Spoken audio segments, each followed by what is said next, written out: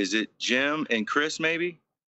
Chris Kelly. Jim is there. Yeah, Jim Okay. Weniger is here, and Chris Kelly is my friend from that I met in England, and we hung out for a while. So, speaking of which, he's also someone who might, because this is a very interesting part of full of conjecture. So you're always welcome to interject, Chris. If you have something to say. So anyway, but guys, me and Neil had a long talk, and I had to brief him first. Was what I was talking about with Michael Armstrong, and we all see that they're different Saturnian models, if you will. And deep conversation with Michael, man, essentially, David Talbot released his version of it, which had Jupiter behind Saturn, and they all didn't necessarily agree with that, but he wanted to put that model out. And there are other catastrophist Saturn models within the same group, even Cardona. Michael Armstrong has his and his different information. Everybody has slightly different takes on it. So, we talk about this stuff all the time. And I was like, I don't want to get into a thing where we're dissing Talbot's model or anything like that, because it's still important. And what happens is over time, just like Velikovsky made a misconnection with Jupiter, well, these guys see where they make errors as the science improves. Welcome to the July 28th edition of the Electric View. I'm Neil Thompson. Today we have Sean, Jim, Chris, Buddy, Rick, Ramon, and Gareth. We are discussing the different developments in plasma or electric mythology and how these sites in the heavens affected the people and civilizations on Earth. Please take a moment to like and subscribe. Okay, so this is from the presentation I did in 2017 at the AKHA, and I'm just going through, and then I can go back to anything. Of course, these are all Lichtenbergs. You guys can see the Lichtenbergs. These are two different pilot knobs. One's here in Kentucky, and the other one's in, I think, North Carolina. God. And then this is just some of my napkin math that I did before I actually wrote the paper. Looking at how much power is, it's not accurate though. So, but still really powerful stuff. No, that was the pictures were amazing. That's the type of stuff that we wanted to talk about. What are some of these things, and we see them some clearly, the dating of them. That's one of the things that we're gonna have to really discuss. And that's because we have rock art that puts some of these Squatterman configurations very, very old. And if we go back further, we have the Aleutian hand axe, which was just basically like a blunted comet. So that's another one. But when you put Squatterman is apparently 20,000 years old from David Talbot's and Wallace's earlier point of view. Well, but we also have to look at the Venus figurines too, though. We can certainly say the cosmic hill motif or cosmic mountain, it goes definitely back to the Atlantean period, if not to the antiquated stuff from before mankind was considered culturally modern, that is, using symbology. So it may be that the cosmic mountain was the origin of symbology, despite Graham Hancock thinking he was doing drugs. Well, we think that the Atlantis was the cosmic mountain. The same it may be. Mount Olympus, all of that. Well, I don't want to spend too much time on whether or not there was a real Atlantis. I think that's a whole different paper I have. I think the legends of Atlantis are attributed to a civilization that was before us. Like I say, and I don't want to. Given the name Atlantis, and the confusion was the Pillars of Hercules are the Gibraltar Straits, but they're not really the Gibraltar Straits. They were in the sky, in the heavens, that connection with Mars. You've been listening to me too much. The pillars. Very, very well could be. No, it's okay. It's really good. I was like, wow, he's listening to me.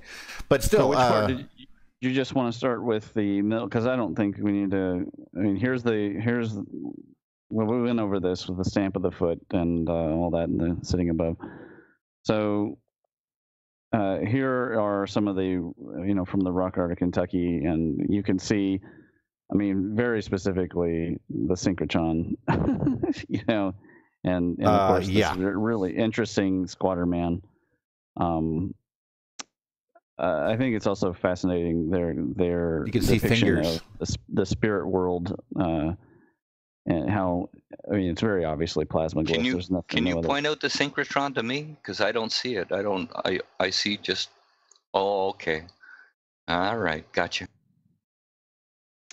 Okay, but the thing that I want to start with is, I think, the origin of religion, where they have this view, and there's no other reason to carve this particular glyph without, like, in nature, there's just not really anything that approximates this kind of shape. You do have eyeballs, but these hexagons, which repeat over and over again, as far as China and Kentucky, which are exactly opposite sides of the world, and then with this carefully carved away, and then to give that embossed feeling, or like a bas relief of this obvious partial hemisphere. And I want to point out something about the partial hemisphere. When you look at a sphere that's far away and it has contour, you wouldn't see all the way to the equator. You would see part of the contour, but not all the way to the equator. And they've captured that concept really well here in this rock. I mean, obviously the top of the dome of it and the further to the right is, level, and then they've carved it out here. And I think that indicates also that when they were looking at the pole of Saturn, that they were seeing the depth into the cloud layers. But unfortunately, rock is not very. I imagine this was probably painted with dye and color. I mean, it's obviously long gone by now. But being in a rock shelter, the erosion factor is not too bad. It could be worse, let's just say. And I for me, when I see this, I see the one sphere. To me, it looks very obvious that is Heracles, right? Mars. I would generally agree. This one, the Reedyville petroglyphs, also have a number of the motifs, but I think that when this was carved, of course, the picture is in the book for the actual carving. You can't hardly see much, so they had to do rubbings to get this all off of there. Well, that makes sense. Yeah. But this, I think, depicts several different eras of events. And this on the left, the squatter man now facing and going from one to another is very straightforward. There's not really a lot of ambiguity here. Now, I think that the bottom left is a depiction of Janus, the two-faced god. And the question is, what is what is often depicted as a smile, also as the owl face? What are those three? It might be Mars, Venus, and the Moon. I don't honestly know. I'm not sure if this is a constellation around it, but this X sign is a Kolbrin and Chinese plasma glyph, and it does relate to the swastika, and it appears related to the great winds, because there's a reference to winds in the Kolbrin, and the X is in the center of the word wind in Chinese. Yeah, they Raymond, let me ask a question. Go ahead. And this is for everybody, would Squatter Man have been limited to the connection between Mars and Earth, or would it have been portrayed in the connection between Mars and Venus as well? Look, Squatter Man's down here. Oh, look, Squatter Man's up there. This kind of looks like maybe Jupiter coming in to the Saturn and bringing all kinds of its planets with it and starting to causing the devastation. Maybe we're watching Squatter Man coming off of Mars going towards Jupiter. It may be, because we do know that Mars does have that excavated northern hemisphere.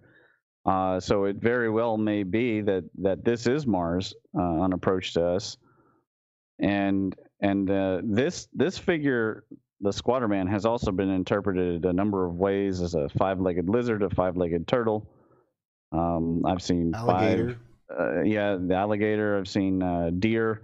All our things lizard floating off the back. Yeah, all our I mean, lizard legends come from that. I'm guessing. yeah, yeah. And then of course we see the Alwyn sign, which is the Yao, the creator, preserver, destroyer, and you can see the asymmetric nature, which is what started me on the path of writing the longer paper. Speaking of which, about that alone, that is one of the things that was noticed about Cook as well when he was talking about the Aleutian hand axes. One of the things that he brought up about them. Now these are stones that are roughly teardrop shaped. Always the point, however, is off to one side a little bit. No one knows why. They thought that they threw these into herds of animals and tried to break animals' backs with it, because they found them like as if people had thrown them into the dirt, sticking up. But this that was sort of like that shape right there, the one that you Which one? The one right there. This? Yeah, they sort of have that. Yeah. That skull shape, but it's not with the eyes or anything, and with the mouth. But it's slightly over to one side more than it is to the other side. That was noticed, and all of these Aleutian hand axes were carved that way. And these are supposed to be before the Venus figurines ever came about. So the age of some of these is, well, one of the things I wanted to talk about and bring together. But you also want to talk about religion. So I don't know which one to start with first. Well, no, you can't talk about religion without talking about these origins, because religion being a technology and movement, a current of movement, and in Scientology they've switched from purely talking about epochs and dynasties to talking about currents. And the idea is it's a reaction to the natural world around them. Sorry for interrupting. Yeah, the whole point of a current is that you have different people in different places who are reacting to their environment and coming up with theories, and then when they meet and they confluence together, it becomes a more advanced philosophy. And so, for example, you end up with Taoism and Confucianism and legalism, etc. And these start to influence each other, and they start twisting around each other just like a Brooklyn current would. And these currents become then stronger. And at some point, then you start to see a movement in government, and then institutionalization, education. Of course, you see in Chinese medicine, etc. Well, I think that the same thing would have happened really everywhere around the world. There would have been these different currents where people focused on different part of the myth, and then in different epochs they worship different things. I think there's a tendency for some areas in the Middle East, for example, to moon worship, whereas others might Venus worship, and the two would then influence each other rather than be separated. We have a tendency to separate these into, okay, these are the Phoenicians and these are the Galatians and these are the Hebrews, but I don't think that that's how it really actually worked at all. They would have developed initially in their own pockets, and they would have had names. Once the gods were gone, they would have assumed that they were actually different gods, and then everybody's gods were demons except for their own personal ones. But in the beginning, they would have understood, okay, when you say such and such god's name, who is that really? And they would have made exchange with those gods' names, and they would have combined the theories and the stories. And that's why they start to become confusing, because now Gilgamesh, for example, becomes a collect-all for several different myths.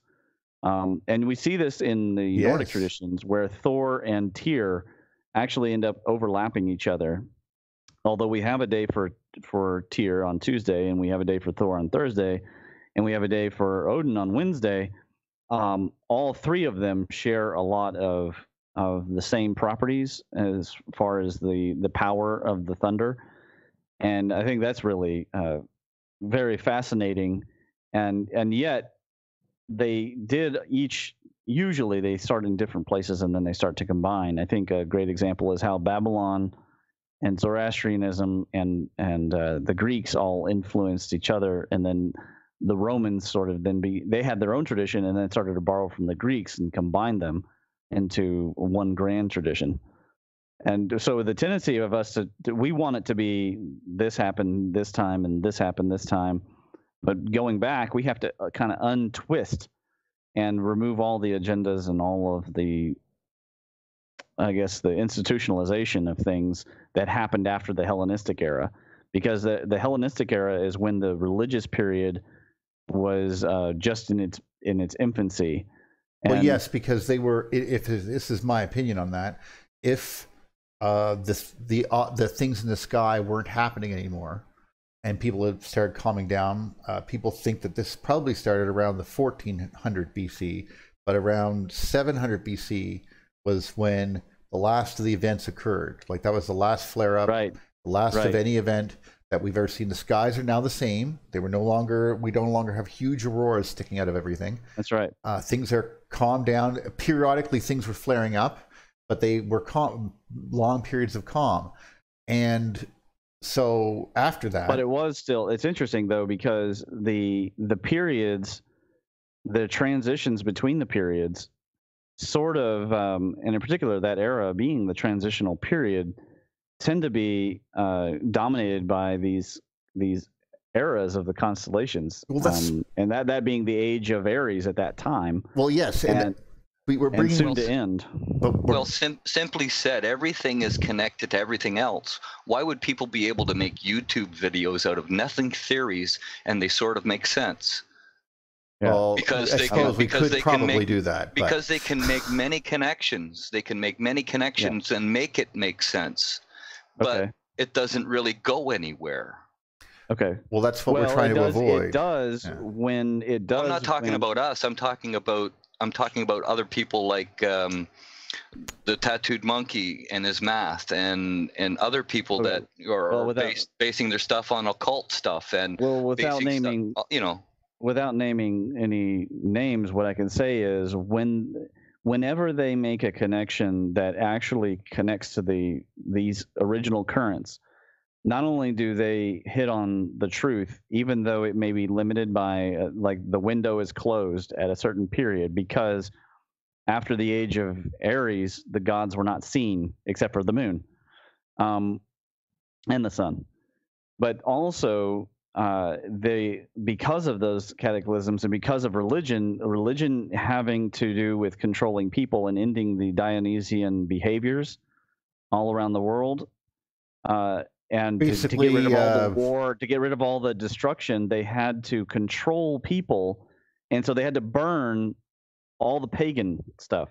And that was everybody was burning pagan stuff. It wasn't only stopping the firstborn sacrifices and the really bad stuff. Actually, there's more than that, but still, yes. The place that didn't happen happens to be in America, and they continued to have the original. And this is where, when the Spanish met them, religion came into conflict with the origins of religion. And that I find really fascinating, because you see two different currents of thought and how incompatible vibrations of thought. Well, the Vatican looked at the South American stuff, and they looked at the stuff from Sumeria, and they matched up, and they said, well, we have to destroy this. Yeah. I mean, it may have been that conscious. It may have been very primal within them too.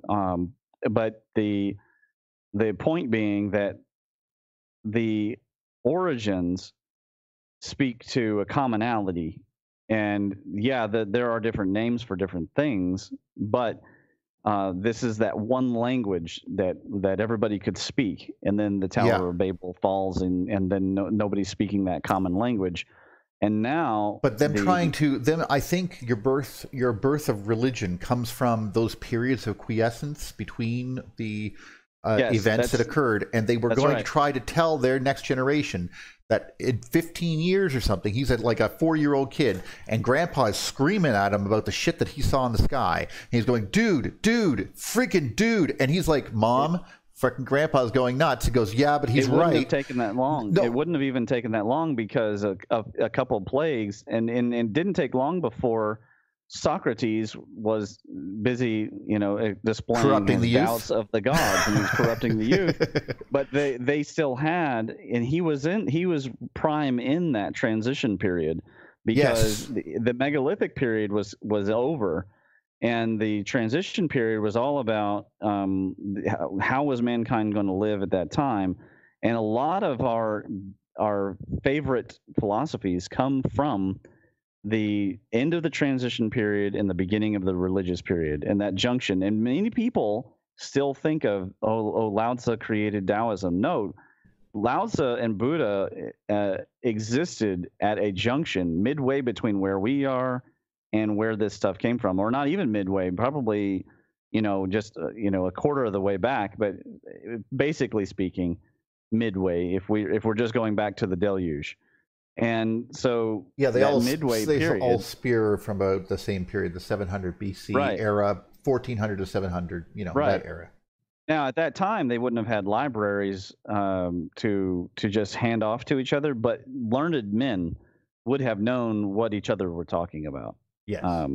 And it would fall apart. But that's that's the cool thing, where a man could go to a different country, and he would just have to point at certain things in the sky, and then you'd be already knowing their story. You're halfway there. I want to point out on this rock the difference in aging between the same archetype on the right and on the left, and that also you have the sea hinge shape that is essentially here, I believe, is a carving of both the Thunderbolt stamp and also kind of capturing that Saturnian eye with the center. But you look at the bridge that's going between them. I think they were recording two different things, but I think this one may have actually been in the sky. It looks to me to be the same age as the one on the right, and it's a similar formation. What's fascinating is I've never seen this anywhere else, that the what would be the right eye of the face, what's left to us, actually has this offshoot going up into the left. I've not seen that anywhere else. Now on the left, this funny little smile face shows up in Egyptian. Yes, it does. As well, and I'm sure that Sean recognizes that. That's a pretty famous hieroglyph. Why was it pounded more at the chin area of that one? I noticed in both of them, they both have a. No, that's upraised. Okay. So it's sorry. Yeah. So these are so it's the center is carved out, and the chin is what's been left. And so this may be. I was trying to watch it in Cosmic reverse, Hill. So. It may be the Cosmic Hill, and it's to the same on the right as well. And what's interesting is it's highly elliptical. You look at these ones; these are highly elliptical. Well, I also noticed that this one, the one on the right, had a bridge leading downwards, which could be the tongue hanging out. It could be. Notice on that side, it's sort of off to one side. On the left-hand side one, it looks like it's coming off to one side. Perhaps more like the Eye of Ra, if you know what I mean. Yeah, there does appear to be some material coming out of the cosmic. It's over on the other one too. That's why I brought it up. It is. It's going off to the left, but like it appears the younger one. Oh God, longer. not him. Do you think this may be? Do you think this may be the capture of Venus into the polar configuration? It may very well be, or it could come from the era when they were mating, right? And in some cases, Mars was a babe suckling at breast, and in some cases, they were two lovers mating at night. But it could have been. This reminds me of Wallace saying Venus came out of the southern hemisphere of Saturn, and I would imagine that it would have some momentum, but the power of the Birkeland current that we were connected to drew it back into alignment. And this may be part of that. As it was being birthed out, then it was being pulled back in, and it had this shell around it, this electric, it's comet-like shell around it. And from what I remember of, just a thought. From what I remember of Eve Cochran's talk, he mentioned that nightly they would court, which would tell me that there was an orbit, and as they would come close at night, they would begin to glow. as they approached each other for the mating. Then it is also said in the Greek myths that Athena and Ares battled 3 times before Zeus sent her away. But I think that the nightly courting is more reliable because the Babylonian myth is probably more reliable than the Greek oral tradition. That's just my opinion. It's older, so yeah. It is older, and it was also put on clay, and that's a big difference. One thing before I scroll on this one. Yeah, and it's probably more detailed too. So. Look, we have the rays coming off of here, but it could also just be it could be the shell motif, but it's not really clear what this one on the right is. But the left is very clearly the Eow Awin, and we still aren't 100% sure what that is. It could be plasma streamers going between different bodies, but not clear. Now everybody recognizes the one on the left. Yes. Yeah. Well, on the right here we see also these bodies approaching each other, carved into stone here again in Kentucky, and all of these are, because they're contained under rock shelters, they will last a lot longer. The ones down there in Peru are lasting because it's so dry. Right. And there's not a lot of that bacteria to lay across. Right. Exactly. And here, some people are thinking that these on the left are the rings of Jupiter and Saturn. I think that that's probable, but it could be also double layers around. We see the double layers pretty strong on this one. And then you see the labyrinth, of course, the cosmic labyrinth. Actually, you mean in the sky, that one to the lower right, yes. Yeah. The rings that you were showing, right there, yes. No, right, yeah, this one, yeah. Where they were, that symbol with the two doing battle, with a line connected, by the way, if you notice there's a line between them. Yeah. That was also in Mormonism, obviously. A big thing with Joseph Smith, apparently, was this connected bunch of circles. But if you don't notice, there's also a torus in each one of those. There's a torus in the top one, 2 dots. And there's a torus in the bottom one, 2 dots. Now, I see. Yes. Mm-hmm. If I was a betting man, then I would go to that. If you know that picture of Jupiter, which has the very large. I'll just get it myself, but it's the one I put in my video with the 2. You could see the torus around Jupiter. How strong it was. Is there not 2 bumps in between the 2 toruses as well? I don't really. I perceive 2 bumps there. Well, I wasn't trying to go right into it, but in the very middle would be the planet. I'll just actually, I can drag and drop this right into a conversation, and you can just. Okay. Yeah, I'll show you the picture. You know what I'm talking about the moment you see it. Okay, that one. There. So when you see that, I'm seeing then, that picture. Well, it's right off to the side there. You can, you know where it is. It's just in the conversation piece. Go down to the lower right corner of your screen. Yeah, that button. Driving me crazy. I know. But you'll find it right there. That one. Oh yeah. Yeah. Mm-hmm. So I picture then in the middle would be the ball. Jupiter and Saturn would have that. They'd have these wings on either side, which is the torus, right. Very bright, which they depict as those 2 circles inside of the other circles, which are expanding and many times larger than the planet itself, the coma of Jupiter and the coma of Saturn. And for them to be connected and shooting lightning bolts at each other is not unexpected either. If this would have been the most significant event and something to go hide in a cave when you saw, because the gods, this is the Clash of the Titans. This is the end of the world type stuff for the people who were. It's quite possible that the people who were literally carving that died in that event. You know, like this would have been the flood, one of the floods. So it very well could be that what's being depicted here is what you're saying could be the actual chaining of Cronus. Yes. And being attacked by and basically becoming under the influence of Jupiter. And they stayed connected as they flew Jupiter's out into moons. space. Well, yes, but they would have been within inside that torus. It wouldn't even be a consideration. Just like when you look at the sun, you only see the sun, and if we were looking and electrically, you could only see the sun's influence and the heliopause. But inside of that is where all this gravity occurs, which is the argument that Jim was having with Eugene with regards to figuring that out, pushing gravity, pulling gravity, electrical influence, what is the boundary layer, yada yada. So there's, oh well, there you go.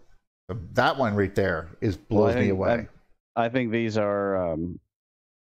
The Thunderbirds, I think that's probably from the Venus Cataclysm, or what I like to call the Exodus Cataclysm, because it gives us a kind of a rough dating. But that's Peru, and then you can see the Ohio River Valley version. That is something that's also noted, by the way, not only in Greek myth, in Babylonian myth, but also by Julian Jaynes in the breakdown of that bicameral mind. You skipped over it, but I love that image that you went back. Yeah, the one in the middle that you keep skipping over. That one. But Russia on the left, and Utah, I think, on the right. It might be Nevada. By the way, has anybody seen the Jewish antiquities symbol? The official Jewish Israeli. Are you trying to say menorah? Antiquities. Because it looks like a menorah.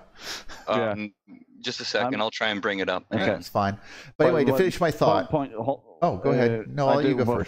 Before we move off of Siberia, note that these look exactly like runes, and some of these are exactly Kolbrin runes. In particular, this one here is the High Lord, the L for Uchel. It's the one that is used in the High Lord. So you can see that in my paper, and then of course here we have this 4 suns beneath the cross is in the Chinese glyphs as well. That also is very interesting. Not only the fact that they were drawn several times, okay, but differently. Notice that it's like perhaps they were trying to say, because this giant man here with the multiple heads, with his arms now going downwards, combined with the Saturn symbol and obviously a Christmas tree type effect, with the runes, tells me that this was stupendously more local. This is where this issue comes in of trying to date something like this large cataclysm that came, and how it would have been reminding the people that it's happened before. Yes. Those elders would have. Remember, we haven't destroyed the earth yet. This is before the last flood, the one that started the Silver Age. Right. So these people would have had. They would have remembered it, and as far as I understand, the Siberia stuff. It's still remembered today. I mean, look what Jim's work managed to get all the way. Imagine the tight little hole that information had to squeeze through at one time. Like at 3000 BC, the entire world is getting destroyed. 4 people in the entire world remembered that, and it managed to get all the way back through them to him. That blows my mind. The reason why it works is because of the imprinting on the cultural DNA, and every time someone hits on it, it's a huge success. Like Star Wars and Dragon Ball, these are huge successes because they hit on the same motifs that have existed for a long time. Because the monkey the archetypes, the archetype of the Monkey King is not a Japanese archetype. It's not a Chinese archetype. It goes all the way back to India and right back into the Rig Veda. So these events being passed forward, but I think that these Siberian stuff has been dated, and it is somewhere. I think it's in the 16,000 to 18,000 range. I don't know about these glyphs, but a lot of those sites have been dated to that ancient period, and it points to long-term occupation. I dropped a link, Ramon, so if you want to click on that, it'll show you the Israeli antiquities. I tell you what, let me get through the rest of these, and then we'll pull that up, because that way I don't have to keep making it small and making it big. So 16,000 years. That's that might imply then that this is even older. A lot of these sites. No, what I'm saying, a lot of, like, take newspaper rock. These sites were used like this was the place to go. And it may even been like the Dogon, where this is where the astronomer lived. and then kept etching the changes over time so that it tells a whole story. And unlike the Hindus, not everybody sang it. Sometimes they would remember the story with pictures, and then they would teach it to their disciples. And they had a way of going through. We also should it's respect. Essentially a book, but on the right, what we're seeing here, this is essentially the equivalent of a chapter of a book. Definitely, or maybe several chapters. It wouldn't surprise me. One of the things is, I mean, we do this all the time in real life, where we point to things on walls and continue to recite tales. But we also have the significant issue of what. Well, we have to remember that these people remembered things a lot better than we do. It has to be noted that human beings, even from a few hundred years ago, have a phenomenally better memory, especially when it comes to certain things. And they usually use little tricks to help their memory. And this is only from a few hundred years ago, where the illiterate could still represent each other in hearings, the word hearing alone, you know what I mean? So, yeah. But it comes from, it still was very prevalent. These people had fantastic memories and could remember, oh yes, that happened when I was 2.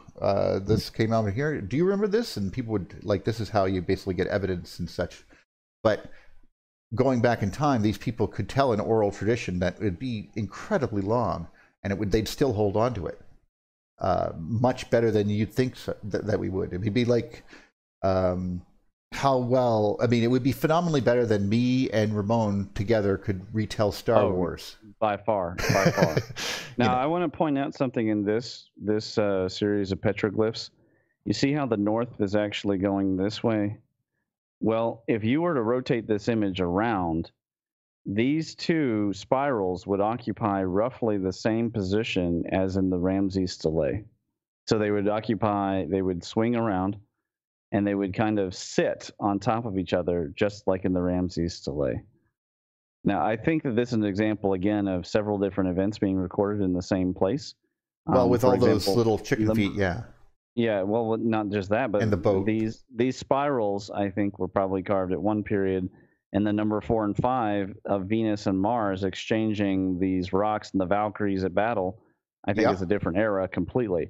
So it goes to my point that and it's something that you already have said, that these religions would be renewed at each epoch.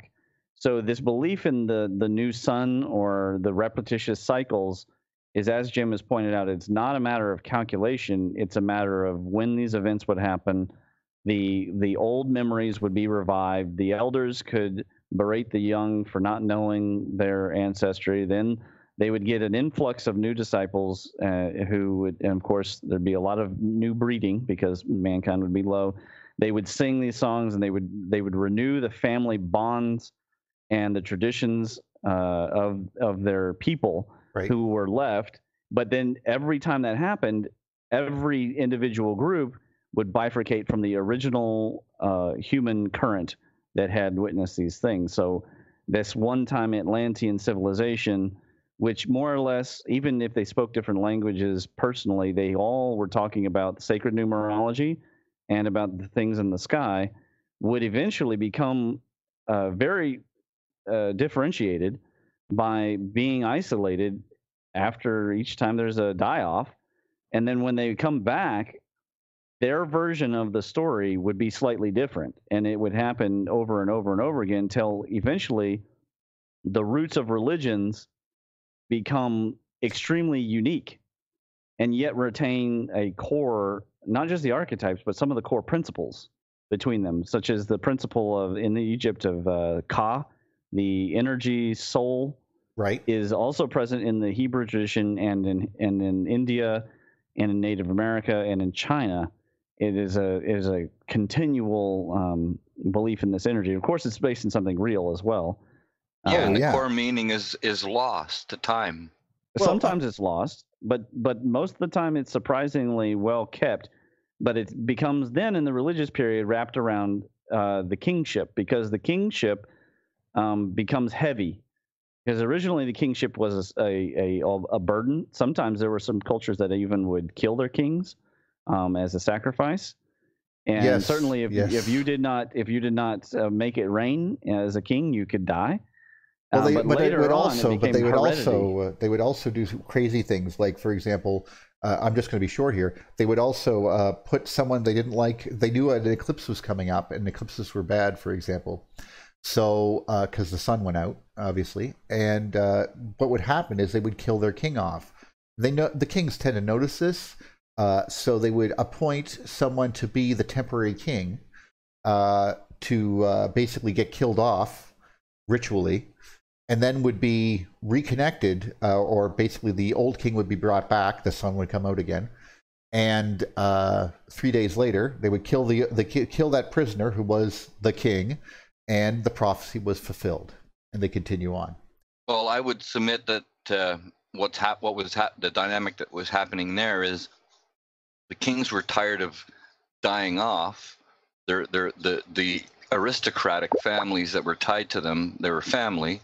So what they did is they made a priestly class, and they separated themselves from being priests and kings into a kingship class and a priestly class. I don't think that it was such a conspired event. What I think is more likely to have happened is that you had tribes, and some of them knew the writing through the scripts and the bones, and they knew the stories. And over time, only those who sat around telling the stories would remember it. And then when a bad war or pestilence or anything happened, you would have migrants, and these migrants would come in. They wouldn't know the stories. And so they would enter into the tribe, and only the family that had been there for a long time, the chief related family, no matter it was a direct lineage or not, would have known those stories, and they would have passed those on, eventually becoming writing, and now becoming heredity, and heredity then becoming power. And that power reinforces a need. But then as we differentiate, yeah, there would become a need for, during the religious period, for specialists. In China, we know it pretty well, actually. The original shamans, called Wu, were usurped by the astrologers, who were then usurped by the strategians, who were usurped by the legalists, who were usurped by the Taoists, who were then usurped by the Buddhists. That actually sounds very similar to some of the instances in, like, Italy. Yeah, it's basically, and then by the time you get to the Buddhists, you're talking the equivalent of the Dark Ages in Europe. And so then the power of the priesthood in the religious period becoming is the power of the religion becoming so much stronger, because religion is a lot more durable than government. And yes, and so it remains for a long time until the scientific period is able to start its currents beginning in the Renaissance, and then coming into the Enlightenment period. So, well, you're absolutely right. I can't deny but one of the things that immediately pops up is thinking about the way that when events happened, okay, when things were ordered and things were very nice in we'll call the Golden Age, things were fantastic. But when you hit a certain when everything went to hell and people were scared, well, retellings of that story over and over again, of course, every single event was going to be the big one, and they were scared to death. When the sun went off, when the sun shut off, they freaked out. Now that's when they started killing people and stuff like that. When things did not go right. So priests and kings had to sort of get their shit together and make sure that they were on the same page, to make sure the society kept functioning. Because a lot of people weren't fully conscious, as we've talked about before. So if a huge events occurred, they would react to them. If they saw something in the sky that looked like something exploding, they're going to freak out. And it's okay. Let's take the Hebrews, for example. It would be pretty hard for them if they did come from Sumer and they enter the Egyptian kingdom, and then they encounter this incredibly advanced priestly class. It would be very hard for them to compete in those stories, and it'd be very easy for them to end up being marginalized. And while the priestly class and heredity would stay at the top, and that would happen to the Sea Peoples. Totally understand.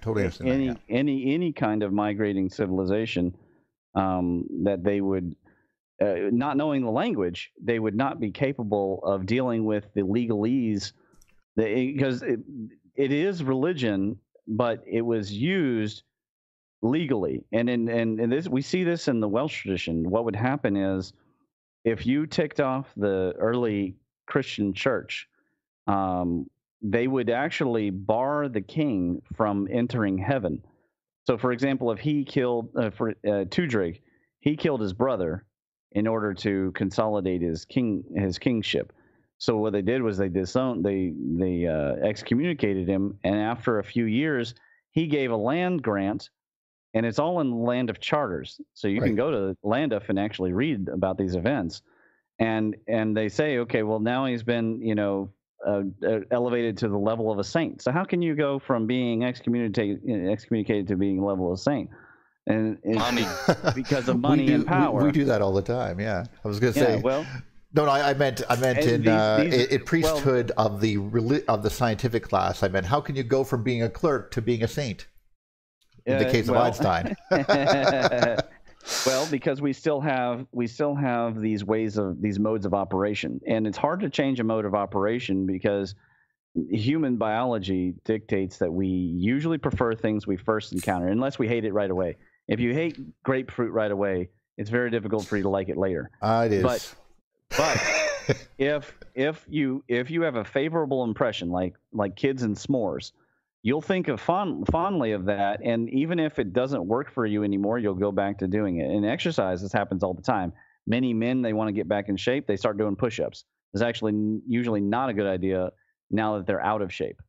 But it is a behavior that we are just used to doing. When we don't know, we fall back on what we do know, on the assumption that tradition and wisdom, or that there is wisdom in tradition automatically.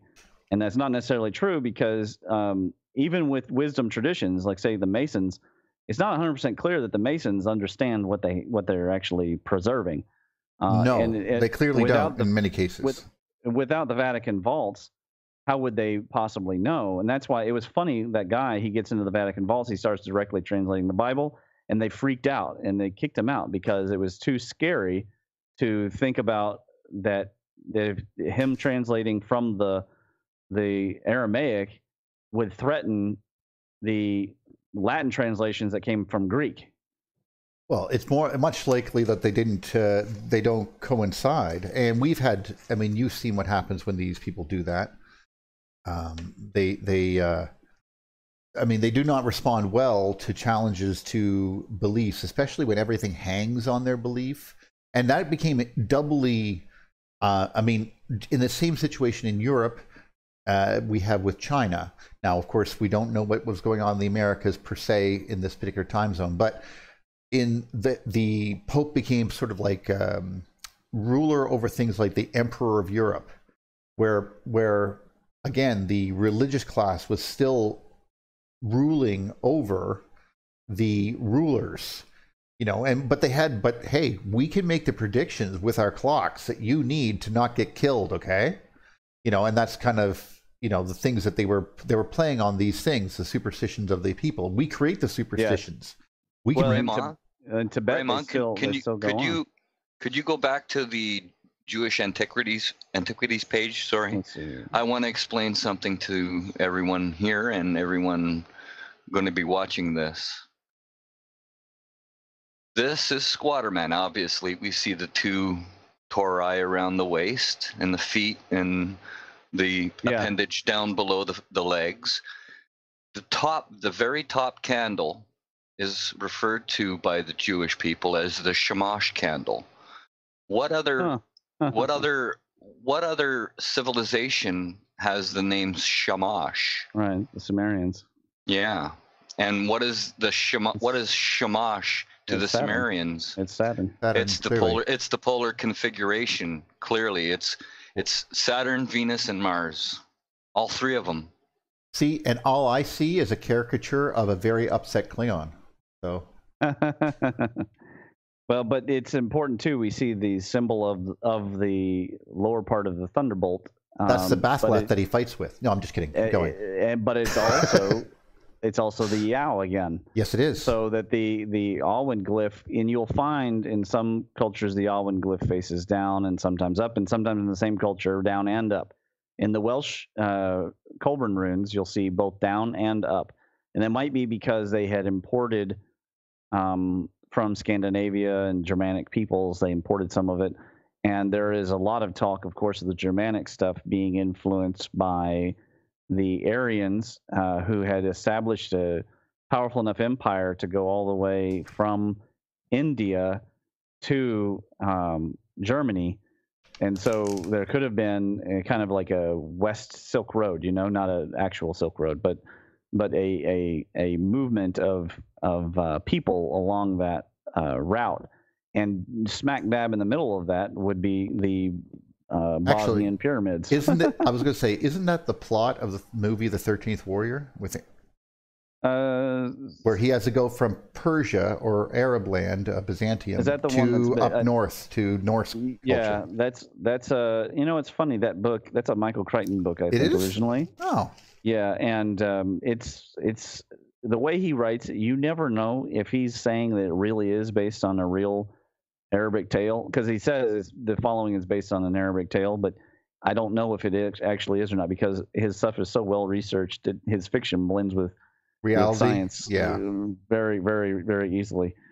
So these are the periods that I roughly divided things in, and we're just starting from the biologically modern period. Now there have been some recent, and I can say pretty confidently that we're not out of the orders of possibility with 200,000 years before present. There have been some recent archaeological verifications in North America and South America alone at 180,000 years. And if these people are, having fires and making tools, we can say pretty well that they're biologically modern people. So I think that that's a reliable thing. 240,000 might be the stretch end. But that's why I put it that way. Well, if we took every single building like every building around us, anything that's not made of stone, okay, and we removed it from our society, would we see any writing on any walls anywhere? No, we wouldn't. Generally not, yeah. So I have a real problem with carbon dating. I have a real problem with being interrupted all the time there, big guy. Sorry. Well, they're not only using carbon dating anymore. I want to make that very clear. They're doing other things as well. Yeah, like several different kinds of dating. However, they do tend to pick and choose in many cases, and the dates, just like parallax, does, as Jim would say, does not add up to the expected redshift distance. So too, do these datings have ranges, and the further you go back, they completely lose all coherency. And I mean, just as we can attest to, they did tests on new lava flows, and they did a new lava flow that just flowed out of in Hawaii. They did a test on it. It's 130 million years old. So it's not, obviously, because it just flowed out there and still cooling. Right. So we definitely have to check that. But there are different points of contention, as we mentioned, ice core records and so forth, Greenland being the best. And it goes back, apparently, down to these ages. Some of them anyway. It would generally behoove us, though, to use their own research against them. Clearly. And so that is why I've chosen these days. But it's obvious that everything is a range. For example, this Atlantean period might be as short as 20,000 years ago. The argument over Gunung Padang and the Bosnian pyramids and Giza is, I think, an argument that will never be settled. And Sean is a deep studier of the Egyptian tradition. He could probably speak more to the King's List, but there are people who will maintain that is a reliable list, and there are people who will say that these are just metaphor. And then you've got Randall Carlson saying that these are calculations that have more to do with the diameter of the Earth and positions of constellations, and then therefore they're not metaphor exactly, but it's kind of like metaphor. And it may be a completely unknowable thing. Hiding metaphor was something that we actually did see when we were at, for example, we were at Wells Cathedral, which was built in the, I'm not quite sure exactly when, I think it was the 1500s, or, oh no, 1200s. And the information that was codified into that work in their works alone of the way that the building is constructed and how they use angles and pillars and everything else to represent certain things that are important. Are you talking to about Masons. Karnak? I was actually talking about Wells Cathedral because I just happened Wells to be Cathedral. in England. One of the things is it has like depictions of this is the sun, this is the moon, here are all the planets, here's how Earth is depicted, and because of the angle between two pillars and stuff like that, so you get 23.5 degrees, and you could do numerical calculations and all that kind of stuff. The Squatter Man is literally right in the middle of it. Like, look right there. The Squatter Man is right smack dab. Well, not there. It's beautiful. Go up. Well, that's the moon right there. Right, but you also do see the Paratian yes. crown coming down. Yes. But if you go and look at the if you go look at that very first one right there, yes, you can see the Squatter Man's right at the end of the hallway. Yeah, beautiful. And it's and there's 13 places. Each one has an angle from the front door of 23.5 degrees between pillars. And then you have you walk between those two pillars in the distance. If you noticed, you can see it from here. No, it's gone again. If you go back to the picture we were at there, I'm sorry, I was describing it to people. That one, yeah. If you look, yeah. Yeah, can you hear me? I can, Chris. I was in Wells Cathedral last night. My mum was singing there. Well, nice. Well, there you can. Well, I went on a trip with that's how we went to the drive to the Quantox. We stopped here, and we had a great presentation that was done in a little room, and he went over all of the imagery here that we were going to see, and we got a chance to go through it. And I mean, just looking at this alone, but you can see how the cross in the background is sort of on the ceiling, and there are two pillars on either side of it, very tall. This is, I mean, you have a very interesting depiction of a conjunction right there. Well, it's encoded memory. It's very obvious that they had access to documentation that was both mythic and technical, and that was then translated into a more contemporary use. They took it off of old symbology during the religious period. But it's funny because if you were to ask somebody in the religious period, if they weren't the architect, right? If they weren't one of these, Templar architects or something, right? They would look at you like you were a pagan villain, and it took the scientific period for us to actually unlock what a lot of this stuff is really meaning. One of the things about the conversation, I don't know if you were there for that, Chris. Let me know if you were.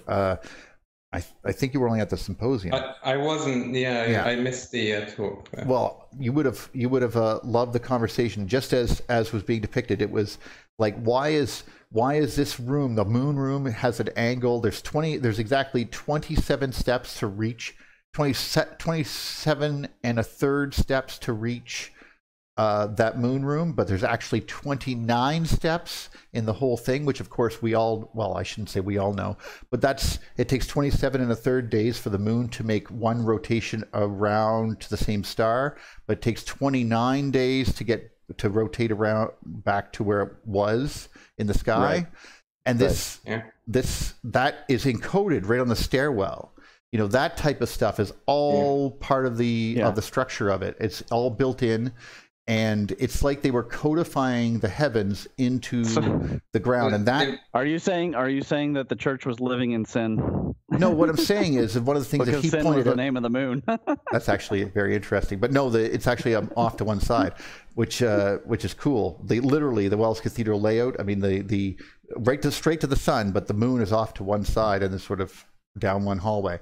But the connection then he was pointing out was sometimes you see the Christ on a woman's lap, and she is supposed to be the Mary Magdalene, of course. But then he was like, but this actually goes back further than that, because you see pictures of her without the baby, and that's actually Sophia, where we get philosophy philosophia, the love of Sophia. So Right. this is where the birth of it is, and it's odd that the church chose to separate her from the actual church, and philosophy went off in its own direction after that. The church no longer had control of it. It's like they almost gave up control over it, or somehow drove it into the darkness so much that it could only exist in universities. If you know what I mean. At some point, these currents, the whole point of the understanding of currents in philosophy is that there are going to be pinches where everybody's coming together and they're institutionalizing, like, say, the London Historical Society, or just a place where there's a lot of minds all working on the same, like MIT or something. Right. Okay. Could you click on the plan button, on, by the way? I'm sorry, what now? The plan button, the button, second one in, the button, chapter host, and then plan is the buttons from the, yeah. There. That's all I wanted you to see, so you can see the moons off to one side. Please continue. Oh, okay. That's interesting. It's octagonal. Oh, there's more. There's a hexagon, octagons, and a whole whack of things in there. Yeah. So when things loosen up again, and this is actually just the natural function of the universe, this reflected in human behavior, right? As a fractal of the universe. When it loosens up again, they're going to get these spirals and these little, I guess, kind of side directions, side paths of philosophy. And some of them lead to new things, which can be amazing, like quantum. But many times they, of course, just end up in cults. And it's interesting that cults keep forming because there is an innate need in mankind to try and tap into this cultural memory, which may actually be, if Rick is right, these events, the electrical events, would have affected the ether. The ether would have imprinted on our DNA as an antenna. There is evidence that the junk DNA in our DNA is a language because it conforms to something called Zipf's law. And that is one of those profound ideas that we don't know what it means. Of course, the ancient alien people jump on it.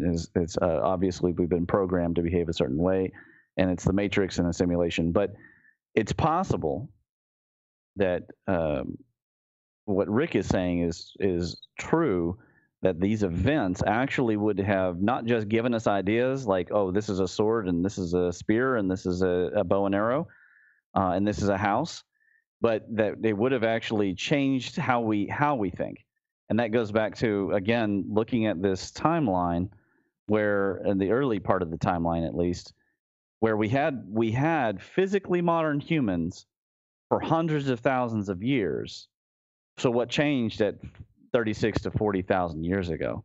It may have been that Jim's event started to happen in the sky, and they actually saw the god who had just been there just as much as any tree. Right. When you just pass by a tree and it doesn't have a name, you don't pay attention to it. So if the god is always there and it's always right above you, it doesn't matter. It matters, though, if it starts glowing and making shapes up in the sky, and there's suddenly events and coming towards you. That very well could be and there could have been, now the waters were being lifted up higher. Well, it could have been the torus ring of the Gould belt, right? Maybe the sky became more misty or less misty. They take notice of that. But you've tapped onto something that I'm very, very interested in regards to this change from the birth of from the Golden Age to the birth of mythology, we'll call it the Silver Age, and then all of that was just a plethora of things to talk about. We as humans learn concepts, but they have to become part of our society before everyone's sort of cool with it. And it's not something that, obviously this is just basically how you learn words now, but back then they were depicting things like those things on rocks and stuff. You couldn't help but imitate something so beautiful, I'm sure. The Northern Lights and fire mystify us. If you saw that episode of Stargate SG-1 called The Light in season 5, it does the same thing. This light mystifies us. It was a tower of light, just totally. They were like, it would be hypnotic, I'm sure. I mean, a giant glowing Christmas tree to the heavens reaching to a city and you want to see if there's other people there. Are they like us? Are they the gods? Many other questions are coming up immediately. But the constant depiction and then the attempting to describe what it was like before as it's changing causes us as humans to have to imagine. And this is a very important power that most people don't understand that human beings have. Our brain is much more malleable than we think, to an almost nth degree. And one of the instances that occurred that pointed that out was I watched a TED talk, and a lady was down in it was a isolated tribe in Africa, but they spoke, everything was orientated by northeast, southwest. They did not have a concept of right and left. So within the concept of right and left, they would say, depending on where you were standing, I would say my northwest foot or my southeast foot, if I was pointing in, if I was sort of staying in that direction. That's how you say everything, no matter what. And they always were infinitely aware of where north was. Now, that was very interesting that they had that memory ingrained into them, but that so much so that they didn't have a concept of right and left.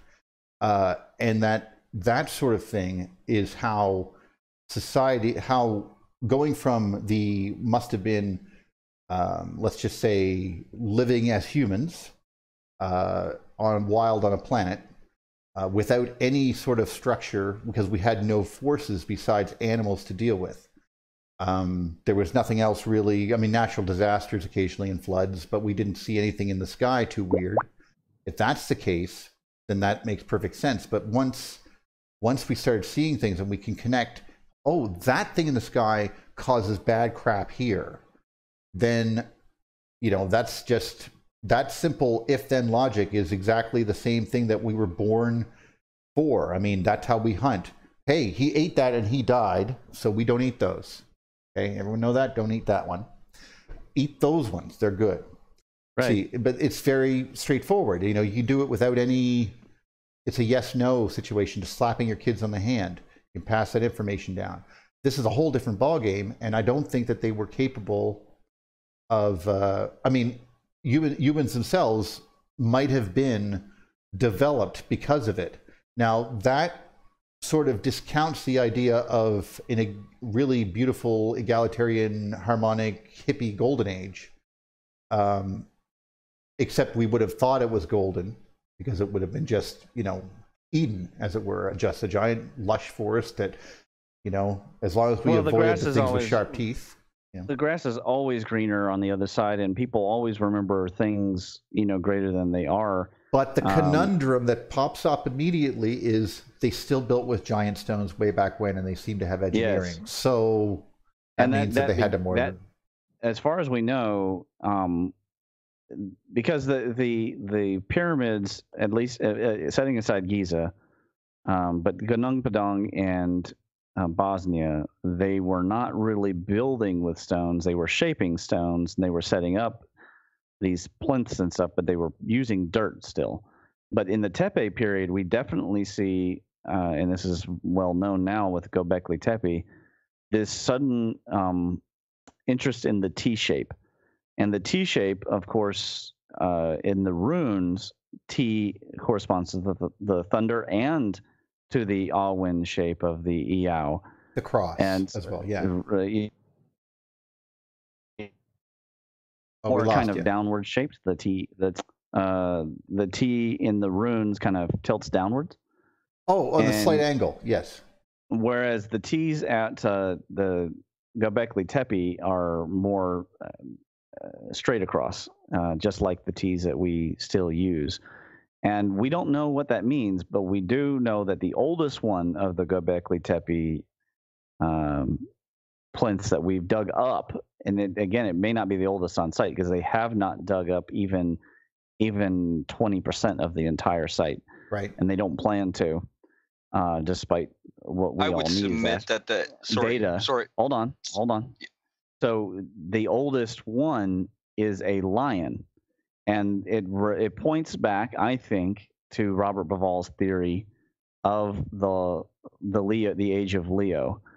that there was something in the constellation Leo that was happening, and for a specific period of time, they were recording animal god events and constellations and everything on these planets, and then suddenly they buried it all, and Navali Chori, they shut it all down 9,000 years ago, and we didn't have any major agriculture between then and Sumer that we can find.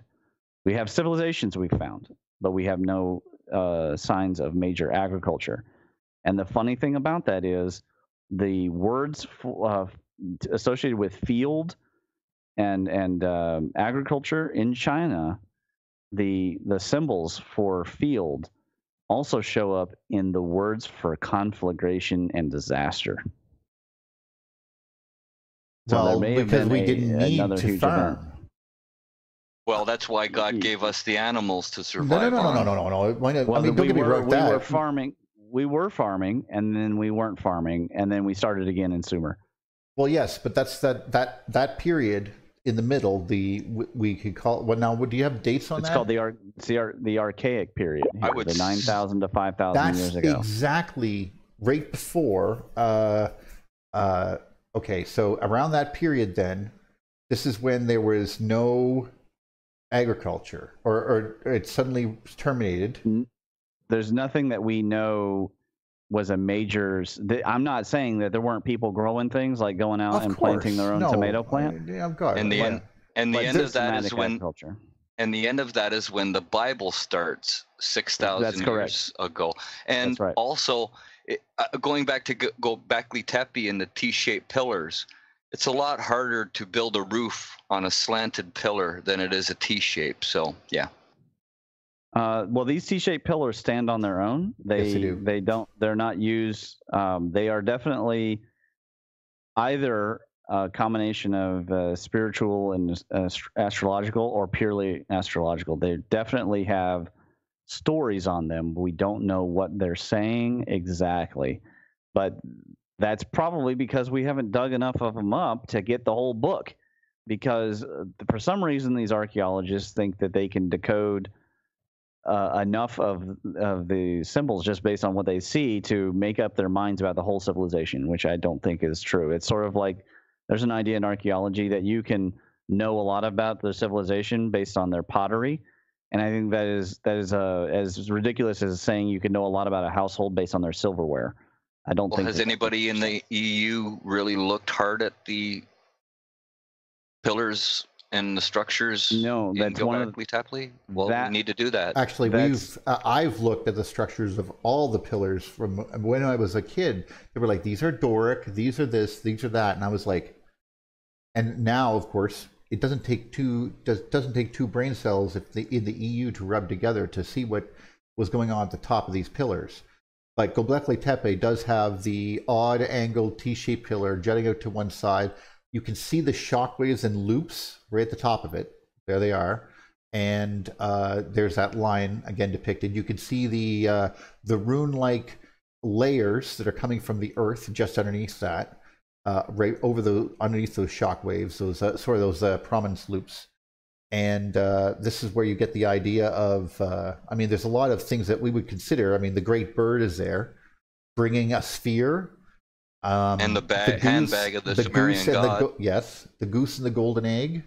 This is all right there. Well, you can't say it's of the Sumerians because this predates the Sumerians. Yes, this is like it would be like the people trying to. It's sort of like a first. I wouldn't say a first attempt, but something that was much closer to the events themselves. Specifically, they buried it. Now, after that, things were sort of drawn and then retold and stylized. And we see that happen, of course, I think I've used this one before, Noah's Ark as the concept on one end, to Gilgamesh, his pyramid turning into a ship and sailing into the skies, and of course, Vishnu, the golden one, riding on this beautiful bed. All the images the same. This is clearly an event that was not the same as the events of the Argo. The Argo had a crew and a battle and a whole whack other stuff, and things to go through. And also, so it wasn't the same battle. One thing. See the CH there on the pillar. That's Charles Hapgood's symbol. Yeah, I'm just making that up. That symbol, the Aborigines put that on their chest of Australia. Yeah, and this down below, this is the Incans, or pre-Incans, right? And the name of that is called that's at Pumapunku. Pumapunku, yeah. Yes. And then this is Göbekli Tepe. So we see this tradition, and of course we have to wonder where our own H rune came from. Actually, that's these same events. Again, to me, that looks like. This was brought up by Andy, by the way, at Bath at 2018 or 2019 conference. We were having a conversation. That H symbol, he pointed it out just like you did. He said, "Look at this thing. What is that?" And then I immediately showed the picture of Jupiter with those big balls on either side, and I was like, "Right, because you're seeing, or you could be seeing." That could also be interpreted as the exploding Pleiades.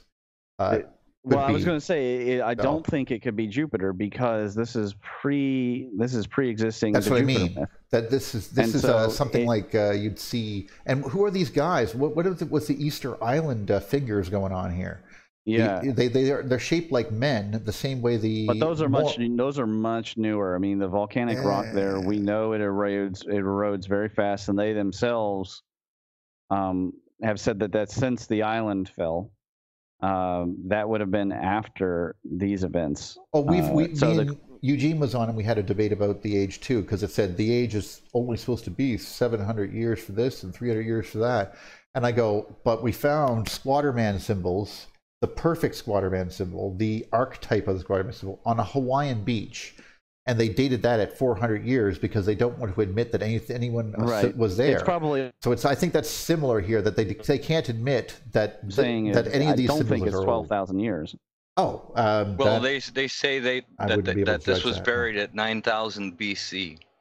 Yeah, but whenever this was made, had to be before that, yeah. It would probably points to something to do with Jim's hypothesis because that's what I meant, we're talking very ancient event. Maybe the Golden Age was sort of happening, and then as we got brushed with the whirl that went out from it, which is interesting that whirl effect was first shown in the blowing up of Kronos. No. Oh my God, it is Kronos, except with a Q. Yeah, Kronos. In Klingons, the moon of Praxis blew up, and that wave comes out and hits the ship of Sulu. You know, and the Excelsior gets hit with that wave in 1991's Star Trek: The Undiscovered Country. The running joke.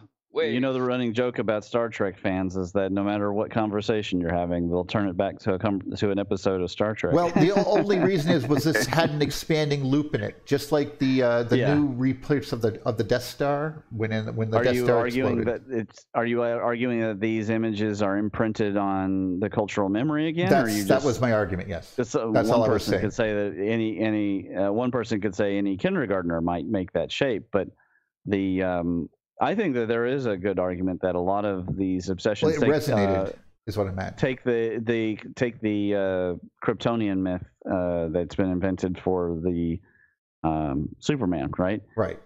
You could point that right back to these same original motifs. It gets its power from the sun, of course. Yeah, all sorts doesn't like the green thing. It continuously in fact, if anything else, it's Jupiter. I mean, when the wave. The green the green itself, of course, it would be a representation. Krypton, that green gem, is exactly the same depiction of the green that was always used for Saturn itself, which is kind of cool. The only time he even had a threat was when he was fighting Kronos. Otherwise, Jupiter ruled everything. He was the strongest of all gods. He was stronger than a locomotive. So I hear. And when the wave hit the solar system, that's the awakening I of think the human brain. No, that's all that energy. I'll go with you and Sean in a sec. But what you were saying there is what happened is I was going to finish my thought. Basically the Saturn system or the Earth or the solar system collided with our system, whichever one. It doesn't matter to me which one came first, the chicken or the egg. But that merger of our systems, they approached each other because of this event, pushed them this way and created that actual event. Anyway, that's just a thought that could explain both things and explain this period of time. The period of time that I'm giving for that 40,000 to 12,000, if Jim's Squatterman was existing up in the sky that long, that easily two solar systems that were not close together could approach each other in that much time period. Oh, yes. Easily. And there's also, of course, the depictions before that, and of course after that. You can see that some of the oldest petroglyphs then. We did have to have a modern, because we saw some of these turn into like these spines that look like they travel at the pillars of the top of the world. That's the only thing I could think of, and the way that they lean towards us, some of those depictions. And the two Egyptian cosmic eggs. Well, it's just because we have but that Squatterman symbol being so perfect in the sky means that some of these are incredibly old.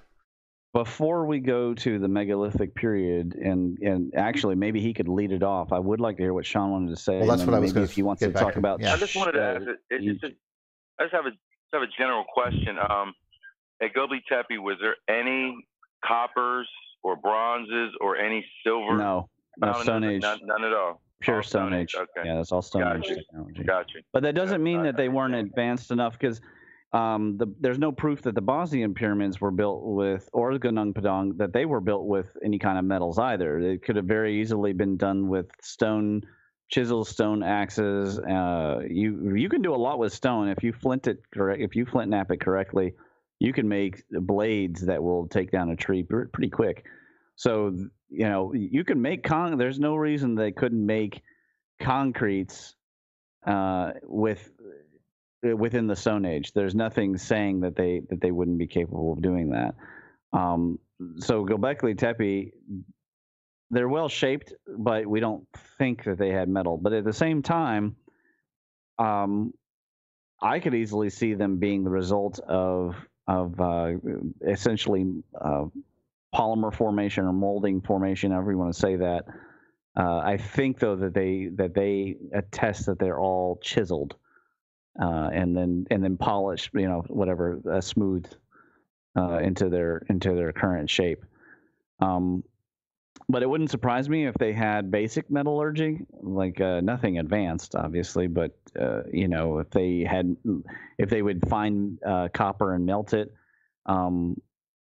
we think that the majority of copper for Egypt came from Michigan, and because it was 100% ore, you could just pick it up off the ground and melt it and go with it. When you look at the Michigan copper, it was mixed with silver, which would go to Ito's theory of how in the heck are you transitioning from one metal to the metal below it in the same family, right? Without a structured atomic model. And but you should never find copper and silver just immediately adjacent to each other, and yet they did at Michigan.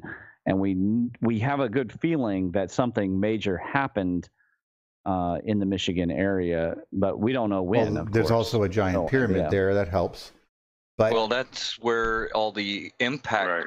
They say there's an impact crater in Michigan. Yeah, where this big. Well, yeah, but also there's one in Sudbury too. Yeah, but I think again that whole area.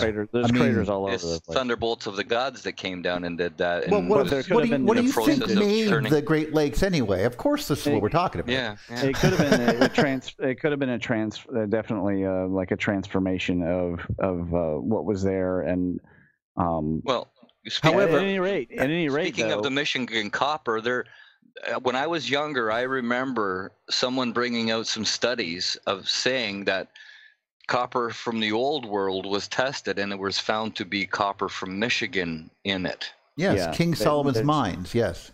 Yes, That's exactly where he Yeah, went. exactly. There's very good evidence. Unfortunately, a lot of it has either been buried or poo-pooed or whatever, and it is getting harder to find good evidence from Egypt or from old Europe of copper to do testing of the isotopes. But And I think that the sea peoples were the peoples of Santorini, and they're related with the Phoenicians and Jewish people, and they're all basically one group of people over a whole length of time that kept the secret for a long time.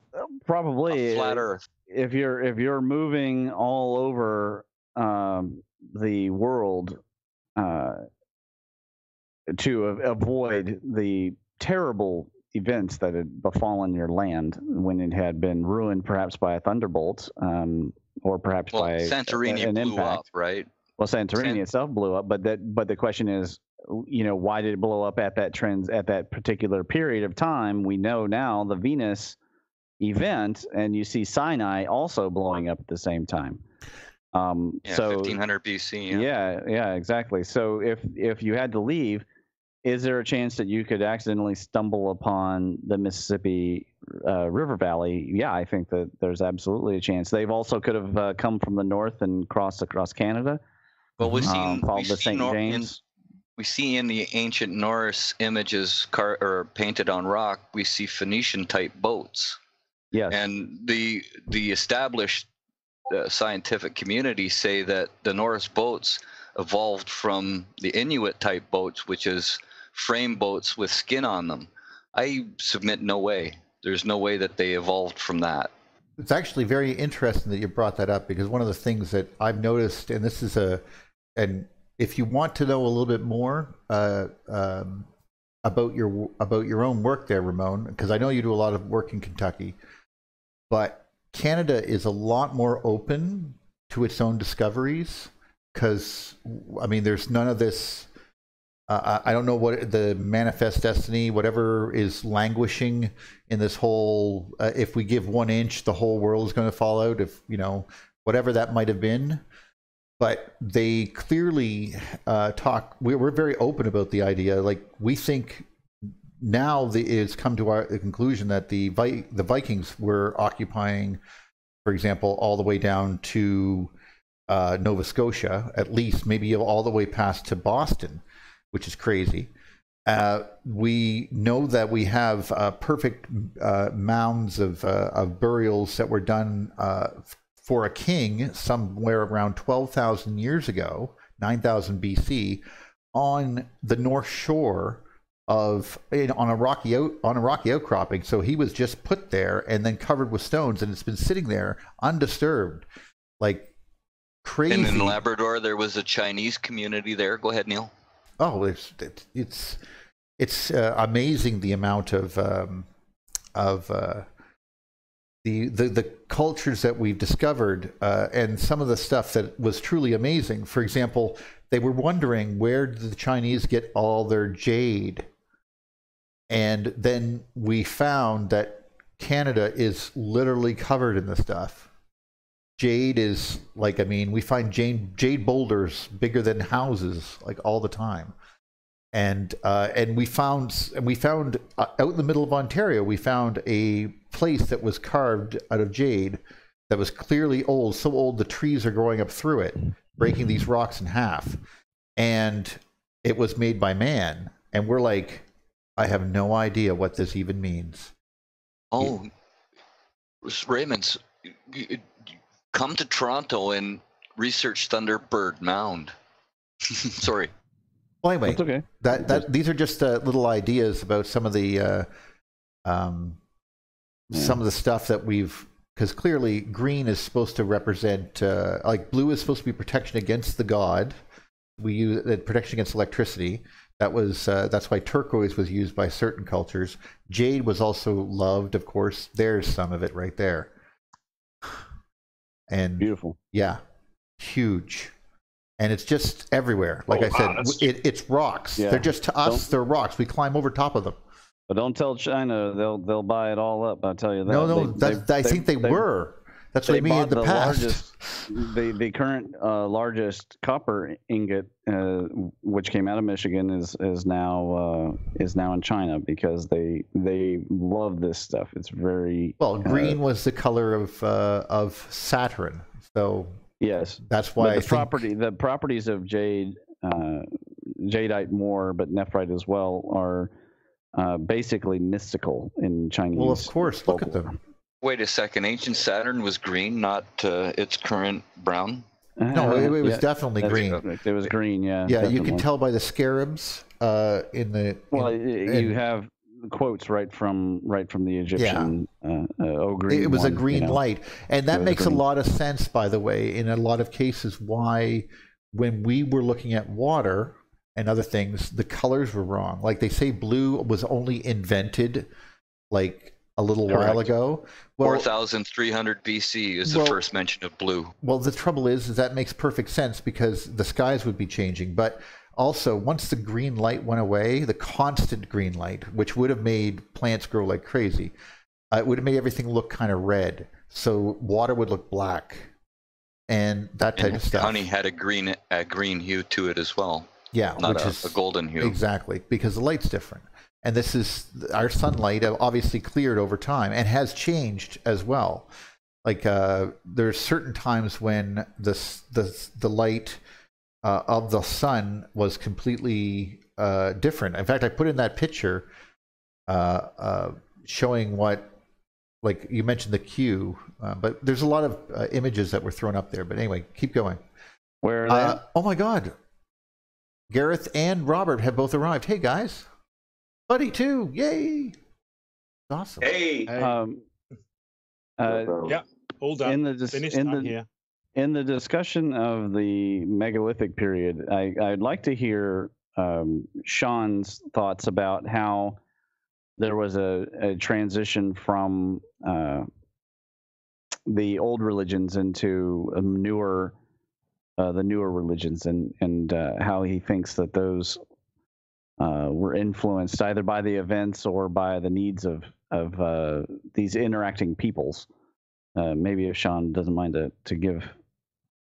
Yeah, I mean, from my research, Zoroastrianism becomes the key because that's the first time there's duality, if you will, good and evil, because there's no devil in the Old Testament. That's a New Testament theme. That's where the Zoroastrianism movement is where the roots start. Where I think things start to become clearer, or at least the Persians, if you will, were starting to put things into their own clearer context, if that even makes sense. With the Sumerians themselves, are the origin of Zoroastrianism, or was it the Babylonians? And that would be Persians. Like think of the movie 300. Okay. Yeah. That's almost hilariously humorous about how poorly they depicted the Persians. But go on. So Zoroastrianism is where that starts. Good and evil.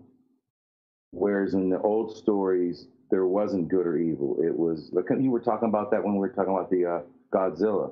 Yeah. There wasn't a good or evil. There wasn't a good guy or a bad guy. There may have been an adversarial type of character, if you will. But they weren't fighting yet. They may have been fighting, but one wasn't depicted as the good guy or the bad guy. Oh, okay. That started with Zoroastrianism and the Mazdaism. It was around the 2nd century BC. So we are going with an interpretation at that point that they were traumatized and they knew good, and then one of them was definitely bad. Yeah, there's a heaven and hell. There's judgment. You can Messiah see it right now. Yep. Yes. That's hope really, for the future is what that is. Go on. It starts there though. You can definitely see the root of Christianity, Judaism, and Islam Oh yeah, very hard rules, much different than the Eastern cultures. It's my understanding, though, that the Croesus philosophy goes all the way back to 2000 or even 2600 BC in Egypt. Isn't that where? Well, I mean, was that all to do with the return of trying to get Ra to return? How would you categorize that? Yeah, it kind of gets not complicated, but then there's the enigma that of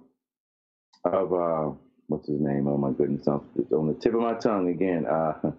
Akhenaten, and how Akhenaten like switched and flipped the script, if you will, in terms of his theology, if you will.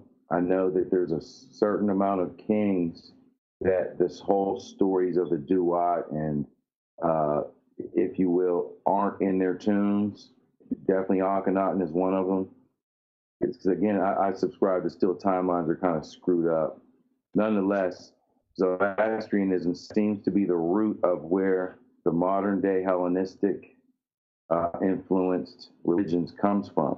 But then it even becomes, the enigma continues because the first example we even have about what you would call, quote unquote, a fallen angel is definitely rooted in Judaism and biblical texts. There is no talk about a quote unquote fallen angel, which just means messenger or message or messenger. That's when it even starts to even become more diverse, if you will, to where that didn't exist before that. Like you can't find a story about a quote unquote fallen angel or a fallen god till you get to the Torah, if you will, Pentateuch. And it seems to still be rooted in Zoroastrianism. That once you go back further from Zoroastrianism, we're still talking about mythological archetypes and the pieces of this puzzle, pieces of the story of cataclysms and the planetary gods. So again, using Velikovsky's dates, we're talking about the Martian event being the boundary condition between the old world and the ideas of the gods and the new world's idea of the gods being more anthropogenic is kind of what you're hinting at. Around the same time that blue is first mentioned, 4000 BC-ish. Well, that's even like, I know there's dates, and I think it's the Zondervan Bible gives dates of the creation story, and it was like 4200 BC or something. And that always kind of baffled me until I figured out, and we all was figuring out that the creation stories aren't like a 0 point of all life in the universe. It's a certain point, and it's from a certain point in history, opposed to the Genesis of the Bibles becomes the people of the transition periods view of the megalithic period. But for the people in the megalithic period, their Genesis would be way on back to the squatter man and the events that were up in the sky before the clash actually of the discussed too. Exactly. And that would be, sorry, go ahead, Neil. No, I was just going to say that it does appear to be a first and second creation. People have and some of the myths are also just regular legends, like the stork that brought the golden egg or Jack and the Beanstalk. Those type of tales indicate to us, and the way that they are conveyed to children in that kind of way, relate to us that there is more to them than just that truly depicts some sort of activity going on, and of course the activity with the maypole where you run around would be Saturn flaring twice in documented history.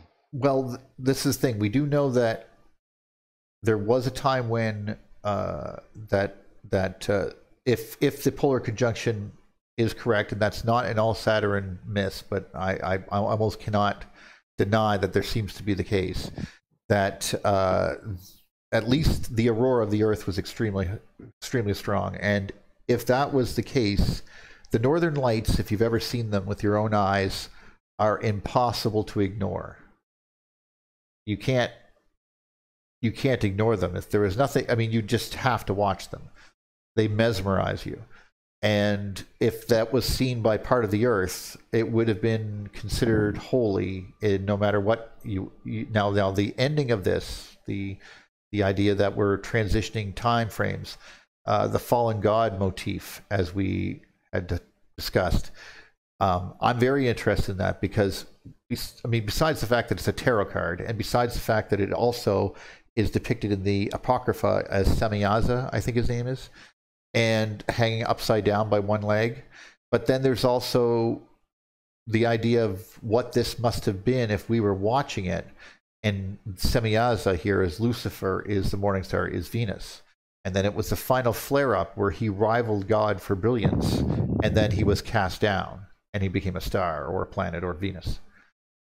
Just a dot in the sky. Well, it said that Venus was brighter than the sun, and when they're mentioning the sun, we keep forgetting we're not talking about this sun. We're talking about Venus was exceptionally bright. Yes, it was almost it was core material ejected out of a gas giant. Well, it'd be the cinch. It'd be a cinch if it was if the Venus was the core which was causing it to be green in the first place, then is ejected and now is radiating green in the sky, as Venus was known to do in its early days. Oh, it's certainly. I don't think it was the entire core. I think it was a part of the core. We don't even know what planet it came from. So it could have came from Venus, Jupiter. It could have been the reason that all these moons exist in the first place. They were all barfed at the same time. We don't know, but for the Mayans, it was very, very distinct, and they were very specific. But anyways, we've recounted that. What do the Mayans say about that? They said very clearly that Quetzalcoatl, they talk about him as a person. Then he goes down to a beach and sets himself on fire, and out of his body his heart came, and it was green, and it became the morning star. That's and exactly. Quetzalcoatl is. That's exactly Saturn, right? Saturn. And there's the flaming Buddha palm, right.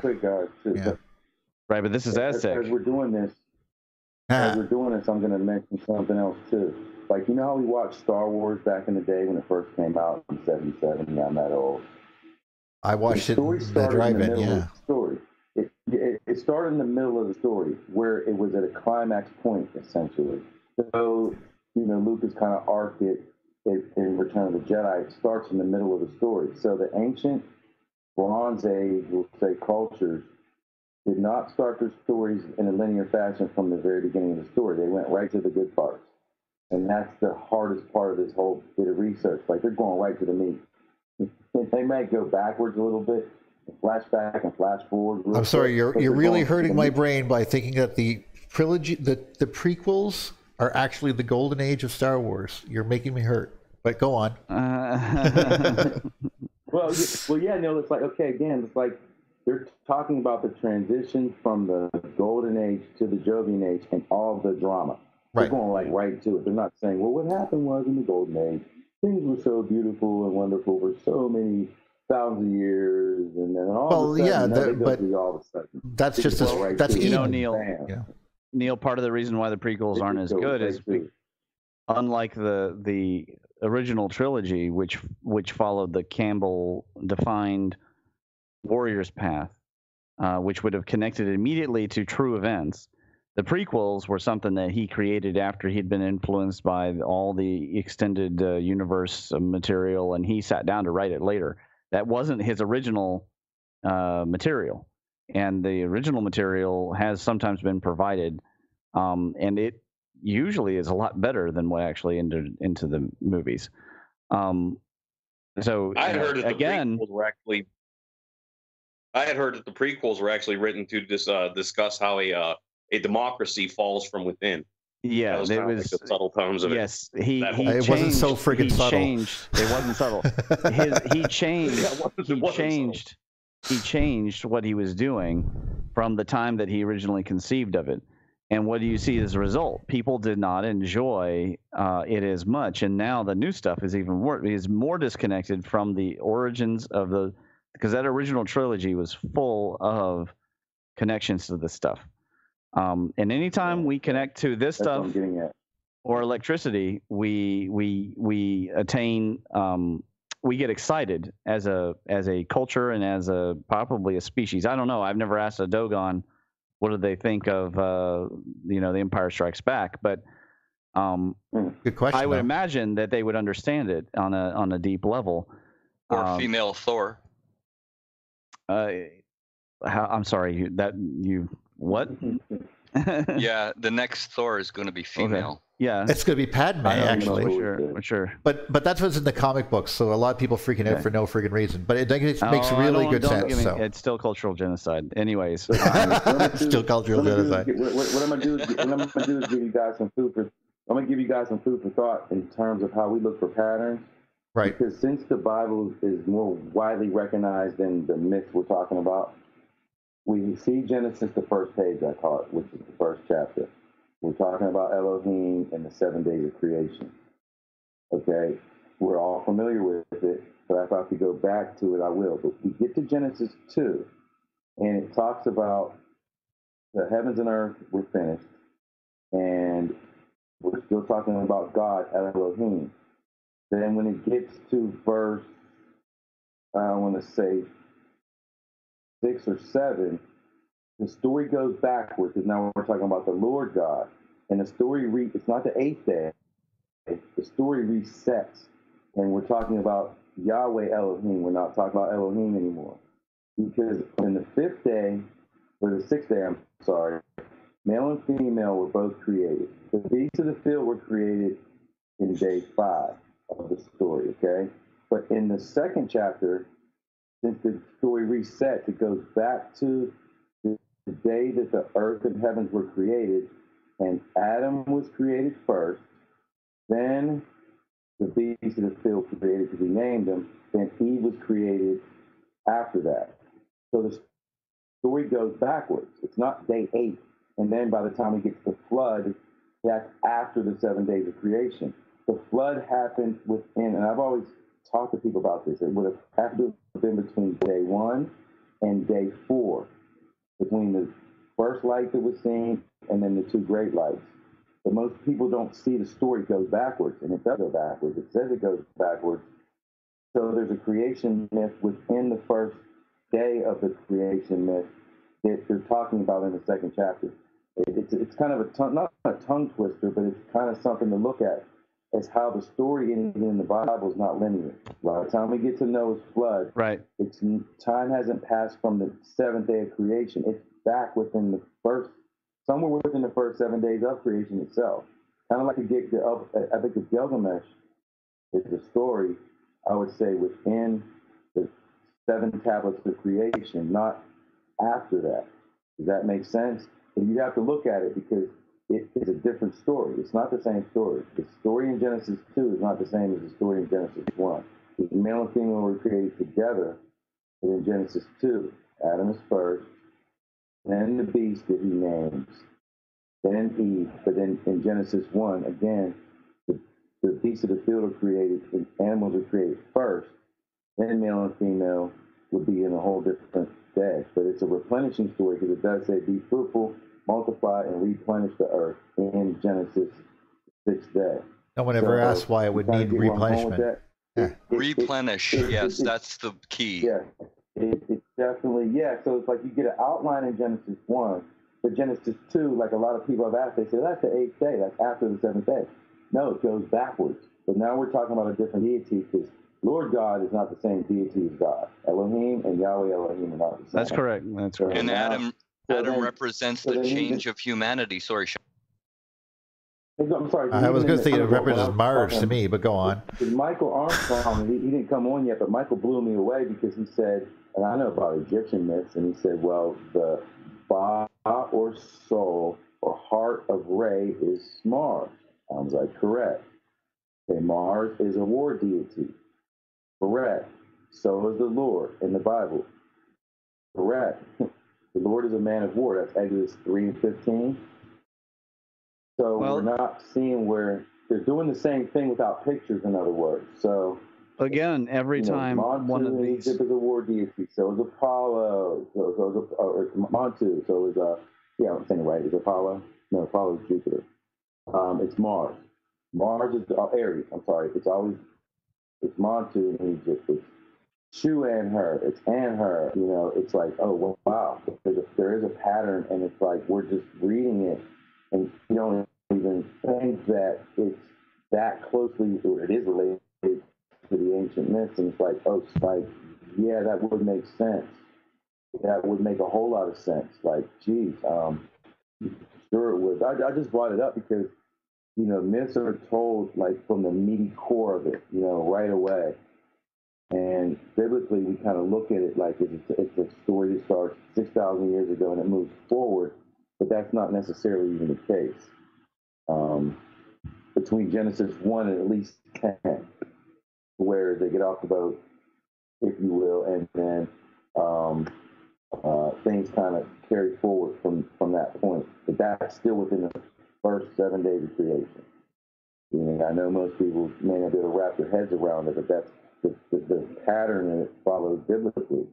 The same pattern it's following, through the cultural myth. And, we say there's so many of them in the. You'd have to read several of the actual, several versions of the Bible, several of the books, and you'd have a better grasp of it because they're all slightly different. But the story of Genesis is generally, it is very, to me, astrological. I mean, you have the great tree, you have the snake wrapped around it, you have, which is of course Norse straight up, but then you have, of course, the apple. Venus came later, from a rib, which is just like the Eye of Ra sticking out from the side. There's Venus popping out, and then she's born, and the conflagration or dance that they do there is basically depicted until finally she decides to actually touch the apple, and all hell breaks loose.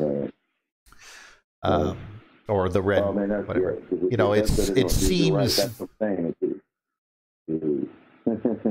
Well, it just feels that way. It's also why I have the same argument with Ramon about whether or not the same motif is not King Arthur, Lancelot, Guinevere. But But it's a reoccurring motif. Yeah. This is good stuff. This is good stuff here. I love your paper, by the way. The pictures were great, by the way, Ramon. I'm just no problem. I made it for, even though I didn't know you guys, I made it for people like you guys, so that you could quickly, of course, find something and quickly get also some citations. And it seems that you did with your epiphany when it came to you. You actually inscribed your epiphany in stone, much like Gareth is doing with inscribing his in video. Yeah, it's a similar process. Yeah. Yes, you have to do it yourself. Mine was sitting there and just yakking to people. I would just tell my friends this stuff, and they would go, "Neil, shut up!" And I was like, "No, you're my friend. You must deal with me." That's true. That's the burden of friendship. But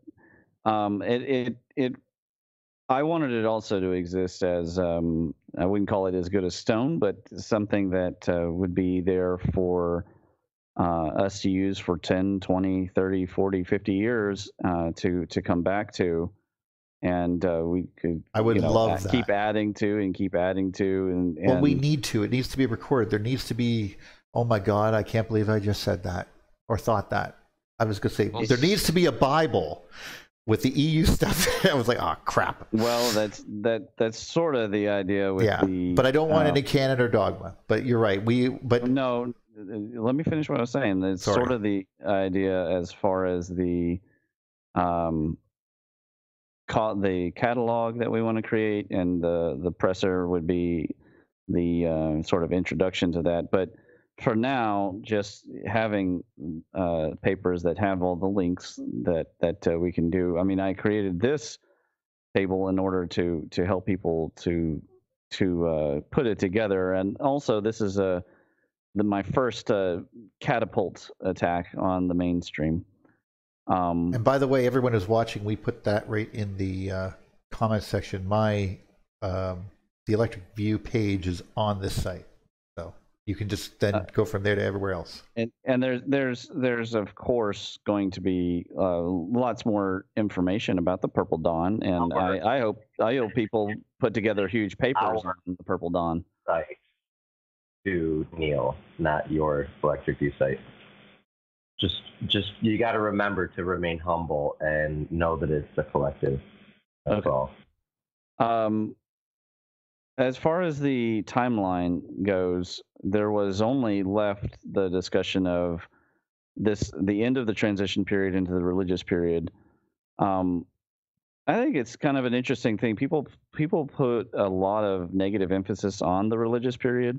Yeah, I don't like that. There's something that people have got to remember is that, of course, we can go back and we can decode a lot by comparing the various gods, and we can get back. Love we can that. we can see conjunction between, and people will say, oh well, maybe the concept of Yggdrasil was imported from. But I argue it was actually a local tradition that was probably augmented, but I don't think it originated. I think it was real. I think that these other worlds of the elves and of the gods, etc., the Aesir versus the Vanir, I think is, although much later written down, I think it was something that existed locally and is a great reflection of the story in the Mahabharata. And I think that's useful information. Obviously, if you talk to an Old Norse specialist, they're going to say, well, these stories weren't written down to the Dark Ages anyhow. Well, yeah, but written down doesn't mean that they weren't told. That's exactly correct. And in some cases, you can feel the antiquity of the story when you listen to, say, the stories of Thor. You can actually tell which ones are more cosmic or cosmological, rather than being kind of stories of manhood and, just because they had a very machismo culture. And then the religious period, then everything starts to kind of flip on its end, because you had, in the transition period, you had all this confluence of ideas and the interactions of the 100 schools in China, and you had all these different religions in India being created. And you had the breakdown of Egypt and Greece, and which seeded so many other cultures, scientifically, mathematically, philosophically, and benefited them. I mean, the Romans clearly benefited from the downfall of Greece and Carthage, and that enabled them to go forward technologically speaking. And the religious period gets going, and yeah, it did in one way hold us back. But I think that's more just our tendency to believe that tradition has inherent value. So that Ptolemy and Aristotle were correct because they're old. That's our problem. It's not really necessarily the fault of religion itself. Well, yeah, but also the fall of Rome was usually, now more attributed to the environmental conditions of that disaster that occurred in 535. But there could be arguments of, was it the religious side and the loss of morals? Was it the government wasn't, holding up very well? I mean, I guess we'll find out if all the republics of the West fall, and we can, in 1,000 years, I can look back, oh, they only last 200 years. Then you could say that Rome, maybe it was the republic's fault. But what we do know is that during that religious period, there was actually a fair amount of advancement that people don't give credit to. The real dark of the Dark Ages is that our culture has trouble connecting to it. But there was plenty of development during the Dark Ages in, say, architecture, war, farming techniques. There just wasn't there. We don't have a great connection to it because it isn't Latin based, and that's not the fault of Dark Age Germany or Dark Age Romania. That is with the life continues. In our area. I mean, the Arabs were like, like Byzantium was staying there, and the Roman Empire fell, and they were like, oh, crap. Yeah. That's nothing changed for them. They just if it weren't advancing, then you wouldn't have during the religious period the beginnings of the trickling currents that became the Renaissance, which then became the ages of exploration and the Enlightenment period, which became immediately the scientific period. This idea of currents, these that start off as little trickles and then build together, I think can set us free of the biases that we have against like certain periods. Like, oh, this is what's defined like this, but the whole world wasn't necessarily going through that. The Mesoamericans were doing megalithic period behavior well into the religious period, all the way right up until the Age of Exploration. And in some cases, such as the Pawnee, were sacrificing hearts to Venus right up to 1905, which is, again, right Crazy. into scientific period. Well, crazy to us, but not necessarily crazy historically speaking. Sorry, it sounds crazy. Well, I don't mean to imply that they were actually crazy. I know they were doing it for a reason. Have you ever read their religion, right? So have you ever read Shogun? I have not. Well, one of the things that happens, Anjin, of course, he has he's I forget, what was he, Belgian or something like that. When he is captured by the samurai, he's kept sort of like an animal a bit, but he's also given a female samurai to explain the world to him. And he has very strong opinions about the barbarity of certain parts of their culture. And then later on, he comes to learn that his own culture is very barbaric because now he's bathing and such. But the point being, what she says to him is that all these things are just part of the cycle of life. And the Japanese did not place an inordinate value upon a single life because of the continuous stream of changing life. That it's sort of like, when people freak out when they see somebody, let's say, kill a bug, and they're ignoring the totality of how many insects are dying every second around them, actually, just like in their front yard, or just endlessly dying. There's just insects constantly being born and dying out there.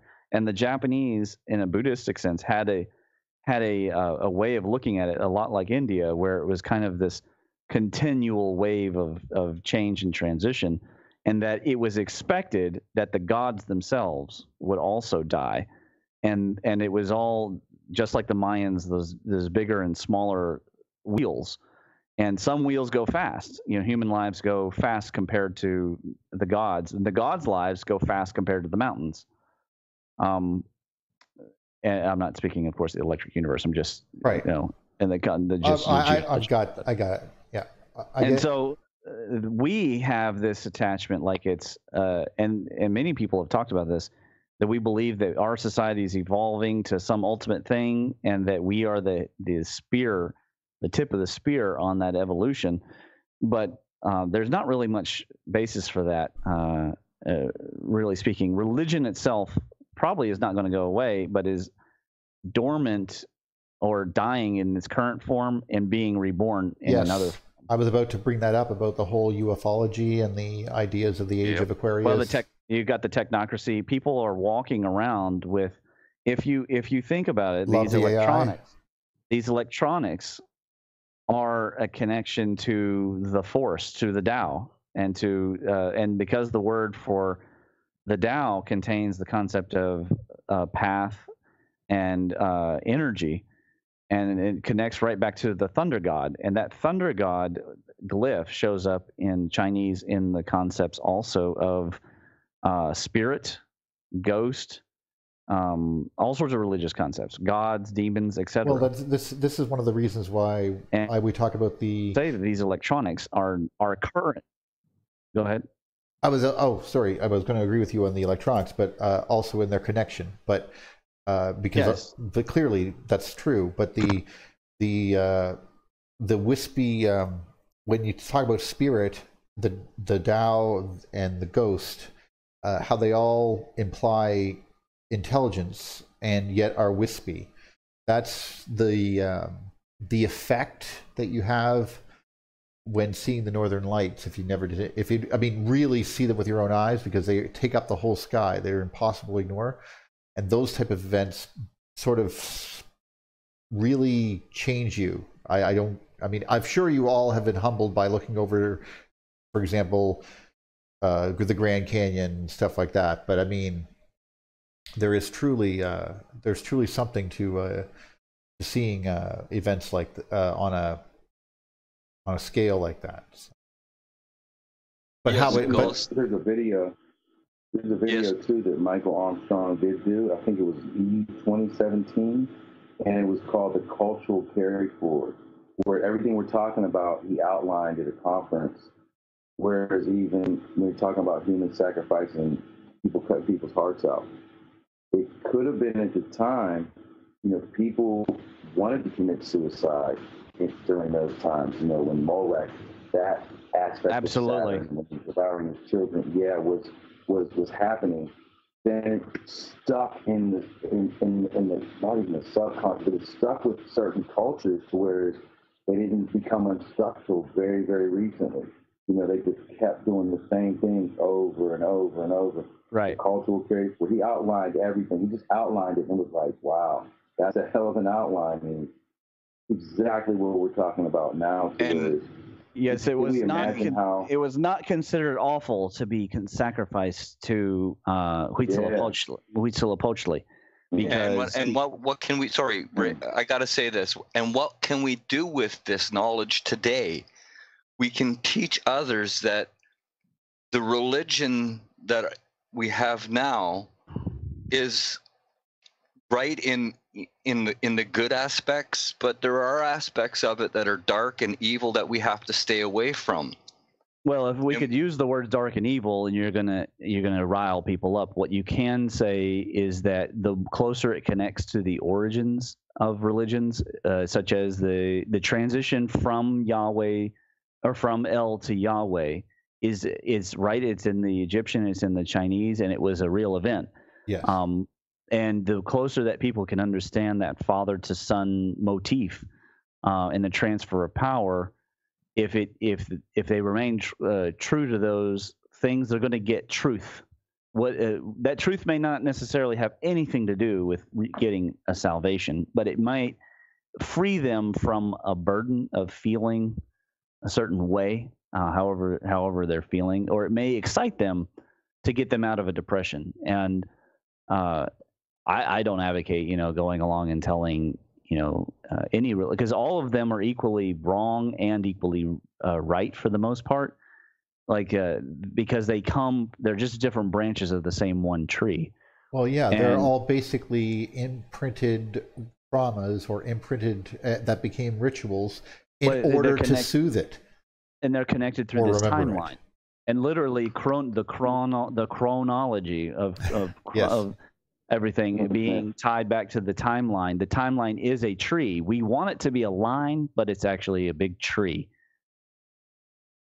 It's a very interesting, it's not a symmetric tree because some cultures spend a lot of time on the same subjects, and they probably have a lot of these side branches and stuff. And other ones grew and grew and grew and grew, and boom, out pops the internet.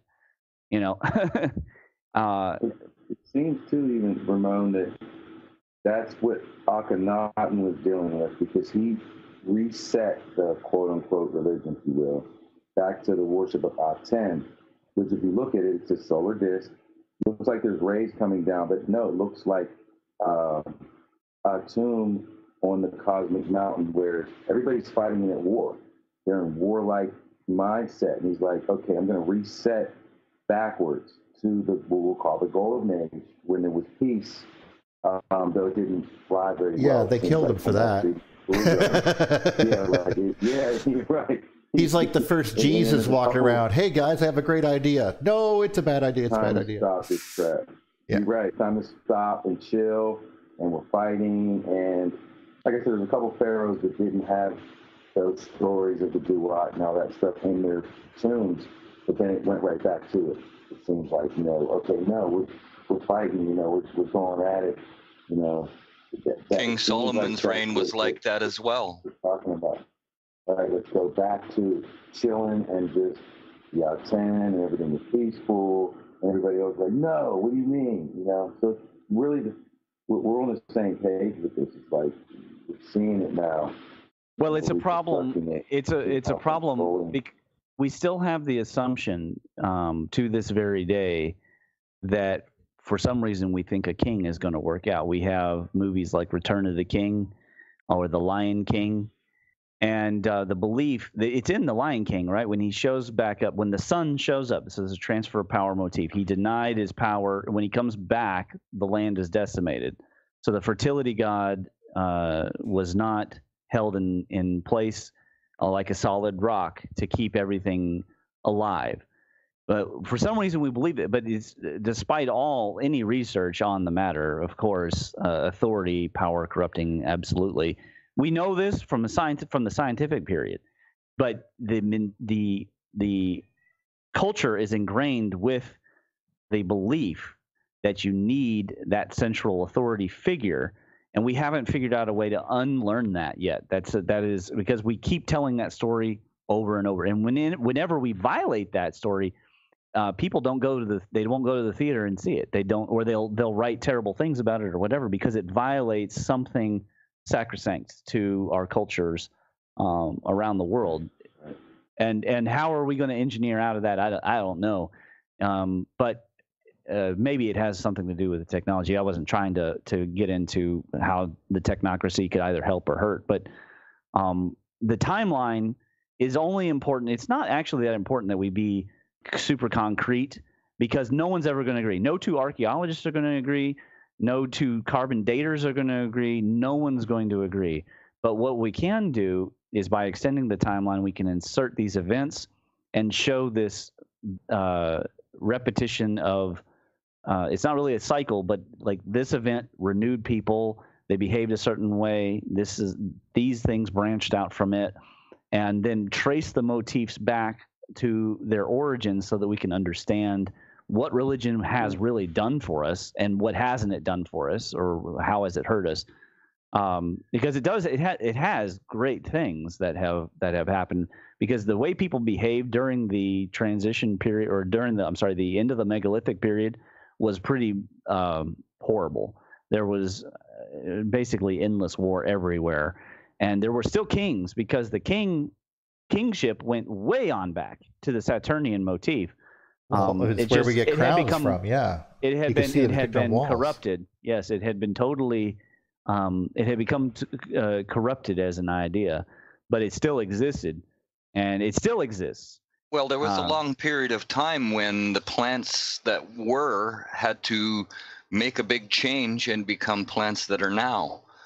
And during that transition period, the only thing that was around and available to eat were animals, and you'd have to invade somebody else's territory to take their animals so that you could survive. Sure, plunder economy definitely got its origins in the megalithic period. There's no evidence of war before the megalithic period, so we don't have any examples from the archaic period of true war, like tribalistic big battles and lots of people dead. So I guess the scarcity of resources may have driven people, but it could have also been them seeing the clash of the gods in the sky, then learning, oh, that means it's okay. But we all know, all of us agree that the only time violence is okay is when it's in defense of yourself and of others. But back then they were thinking, oh, so that's how it should be done. Well, yeah, it would also explain the Valkyries, for example, and stuff like that, where people were, and there's actually depictions of some questions are even happening where, like, for example, John Cook actually had a question on whether or not some of these events that were depicted, like wars between the Hittites and the Egyptians that were depicted all over these walls, are actually not just meteor showers and the depictions of warriors, because that's what the images were. They looked like a whole whack of Valkyries traveling towards another group trying to kill them, and this would cause people to. I mean, these people take these signs very seriously. It changes in the sky mean the world. I mean, they're all. I mean, after 3100 BC. I mean. If there was, that almost killed everything in the world. So they're ready to do not screw with us. We're on the edge at all times. If you think right now is bad, they were always like that. Religion is what kept them in order. Ritual kept them in order. 5,000 years, right? Well, the question is, it had been ongoing for 5,000 years. That's why they were always looking up at the sky. Yeah. Well, it's not. Well, yeah. No, but when it went crazy, totally when I'm talking about when these things came close and started blowing chunks of the planet, and we got really scared of that. Well, yeah, obviously, and we became we freaked out, and we will freak out if that anything like that, like a nuclear war. You know, it's just natural. Yeah. And it's crazy, you know, because what cultures were doing too was mixing the mythologies into their own history. So that always controversy comes up. Whether the Hittites win or the Egyptians win, they both say they won. They both can't win. Exactly. They're mixing the mythologies into their own history, and it, you know, or we're misinterpreting it because these are old languages, right? Yeah, because people aren't read, and you know that's the biblical story talk about is David or being ruddy colored, and you see the kings of Egypt times they're red. Well, nobody's red. You know what I mean? They're picking themselves as the Titans. Adama, sorry, Sean. Adama, yeah. In Sumeria, Adama was said to have red skin. Yeah. It's the mythology mixed into the history, and then it makes it harder even to decipher the history. I forget what Roman king died, and he rose with the morning star. Damn it! Oh man, that's on the tip of my tongue too. And it's like, wait a minute, that's a myth. But yes, it's the same, pretty much the same things that are being said in Egyptian history too. Like, I forget which Caesar it was, but he rose with the morning star, and I'm like, okay, you know. But if they mix it together, like that's and Adama is the first human.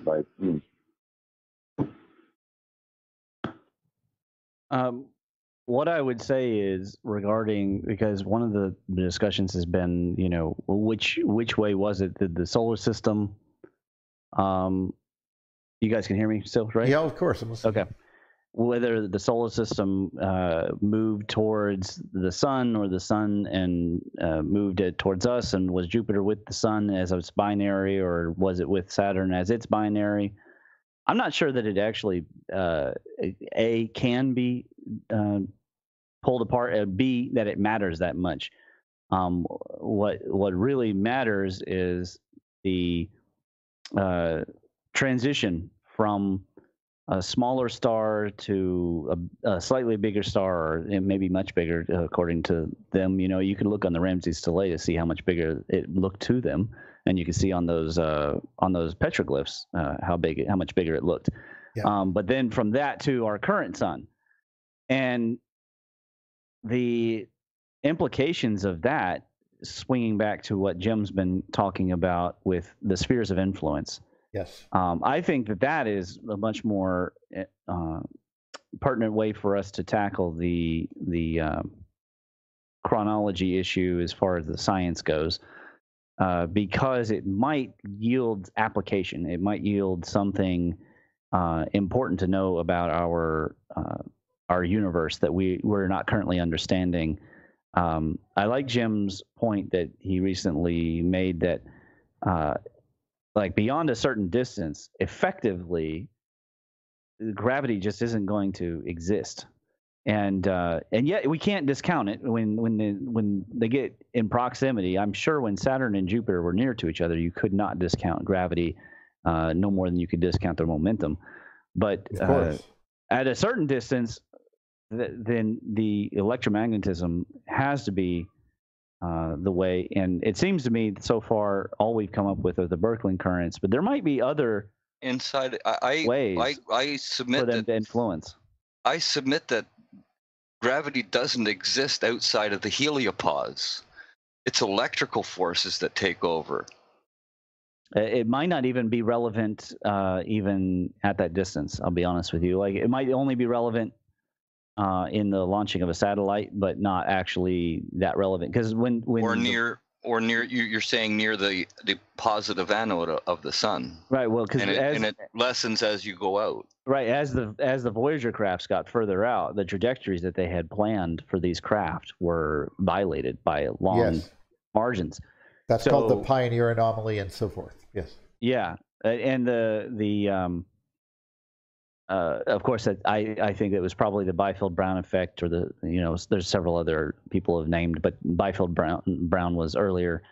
They're just another particle out there in space that is being manipulated by a Birkeland current, or inside of a shell of a Birkeland current doing its thing. Well, we don't have to ascribe everything to a Birkeland current. What I'm saying is there's probably several different kinds of modifications of electromagnetism, just as we see van der Waals forces. Or an area of charge is what you're saying.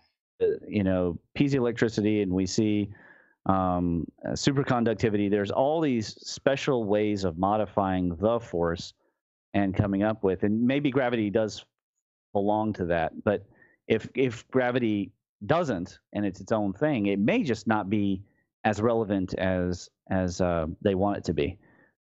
It's within a certain radius, probably very relevant. I think around the sun currently, it's probably very relevant for the Earth. How strange were these?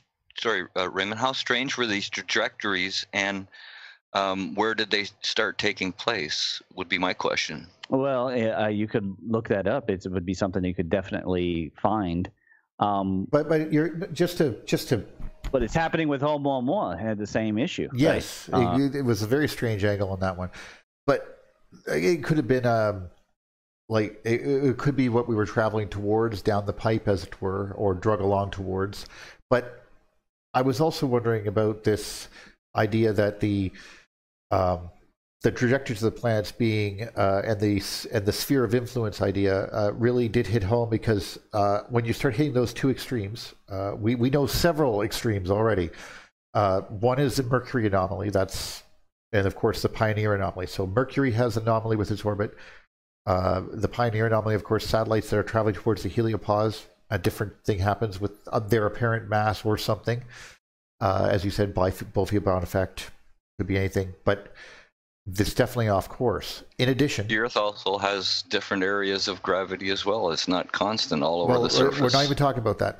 Okay, but that's true. But it does. It's true though. But Canada has very low gravity, for example. But there's also the effect of the tides, which the sun, of course, has a much more significant gravitational pull on us than the moon does, but yet the moon affects our tides a lot more. Well, that's because of the electrotidal lock, but at the same time, no one wants to talk about that, for God's sakes. The reason the moon has a greater effect is because the proximity. So if you calculate the forces, then the difference between one side of the Earth and the other for the sun is not much different. So the tug that the oceans feel is almost the same. But because the moon is closer, the difference between one side and the other is much greater. And that's why the moon has a much greater influence. It's not to do with the size, it's to do with the difference between one side of the Earth and the other. I was actually, and correct me if I'm wrong, if I'm wrong, I apologize. I still was informed or under the impression that there was still more pull from the sun on the Earth than there was from the moon, and I apologize if I was misrepresenting anything. No, you're right, but the difference is, if you imagine the Earth is a sphere, so you have two sides, the difference is the sun pulls both of those sides of the ocean with the same amount of force, whereas the difference between the moon is the fact that the side that is closest to the moon, the ocean, will feel a greater force than the opposite side. So that is where the effect of the tides comes from. It's the difference between one side of the globe and the other. Right, it's the same as taking a straw, blowing on a puddle of water. It's the opposite effect. It's pulling water up towards the moon instead of pushing it down to the. Yeah, exactly. It's the difference between the two. Yeah. No, it makes more sense. I like that. Thank you for explaining that to me, actually, because that prevents me from having any issue with that anymore, because that was lingering in my brain for like 5 years. But because of there's discussion about obviously charges, and basically one of the last one of these anomalies that comes up then is the trajectory of some satellites where we get errant changes in trajectory. And of course, automatically there is thoughts that come up between, are you passing through a shell? One of these plasma shells, and therefore you're in a different electrogravitic state. I'll put in quotation marks because I have no word for it. But if you get my meaning, that seems to this seems to be true. We have to take that into account, that this weird thing is going to happen. And a calendar of 270 days proves we're closer to the sun in the ancient past. Sorry, go ahead, Neil. Actually, I wasn't going to bring that up, but you're probably right there too. But anyway, those were just the things that popped into my mind when we talk about these kind of enigmas in the sphere of influence of gravity. That's all. One of them was wrong.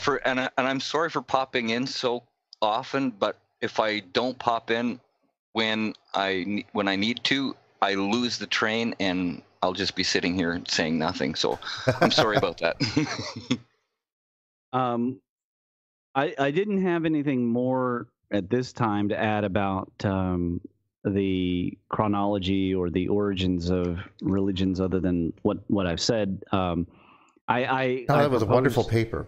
I proposed in the conclusion of the plasma petroglyphs one possible breakdown based upon the idea, and the only reason I use the moon as the main sphere is the only two reasons. One is that it has two faces like Janus, and two is it's close enough to have such a massive effect on us. But obviously, there's no doubting that Mars and Venus could have possibly also come close enough to do some damage. Just from gravity alone, you're certainly right. I mean, there's all sorts of possibilities. I submit that we got God when we saw the mammoth die off, about 12,900 BC. Yeah, well, I could tell you, we kept getting God, and a lot of the boundary. Well, dating, before that, it was just beautiful stuff in the sky, right? If you could see anything. A lot of the boundary dating on these mound cultures line up with, let's say, a comet event in the historic period, or with the Velikovskian dates for the Martian event, or for the Venetian event, or for the, I guess, pretty well argued dating for the deluge, but definitely good dating surrounding, Sumerian and Babylonian locations. Well, the Allah was doing, and the change of the pole, maybe those influences had something to do with the change of the pole. That's a whole other ballgame. That's a whole bag of worms that go down there. But I can say that when they would encounter, when these events would happen, they would re-add dirt or add stone or make changes, do renovations. The question is, why would some pharaoh randomly want to renovate? We have assumed that it's vanity. But that is a stupid reason to try and almost kill your country's economy. Yeah, just because we're idiots now doesn't mean they were idiots then. Right, because they didn't have fractional reserve economy, so all of their money was based on whatever they had plundered or made in the past. We have works projects that are based on GDP that's supposed to come in. And so we're making a value assumption that's definitely postmodern. In their time, it would have been a real pain in the ass to build something like Cahokia or Great Serpent Mound or Giza.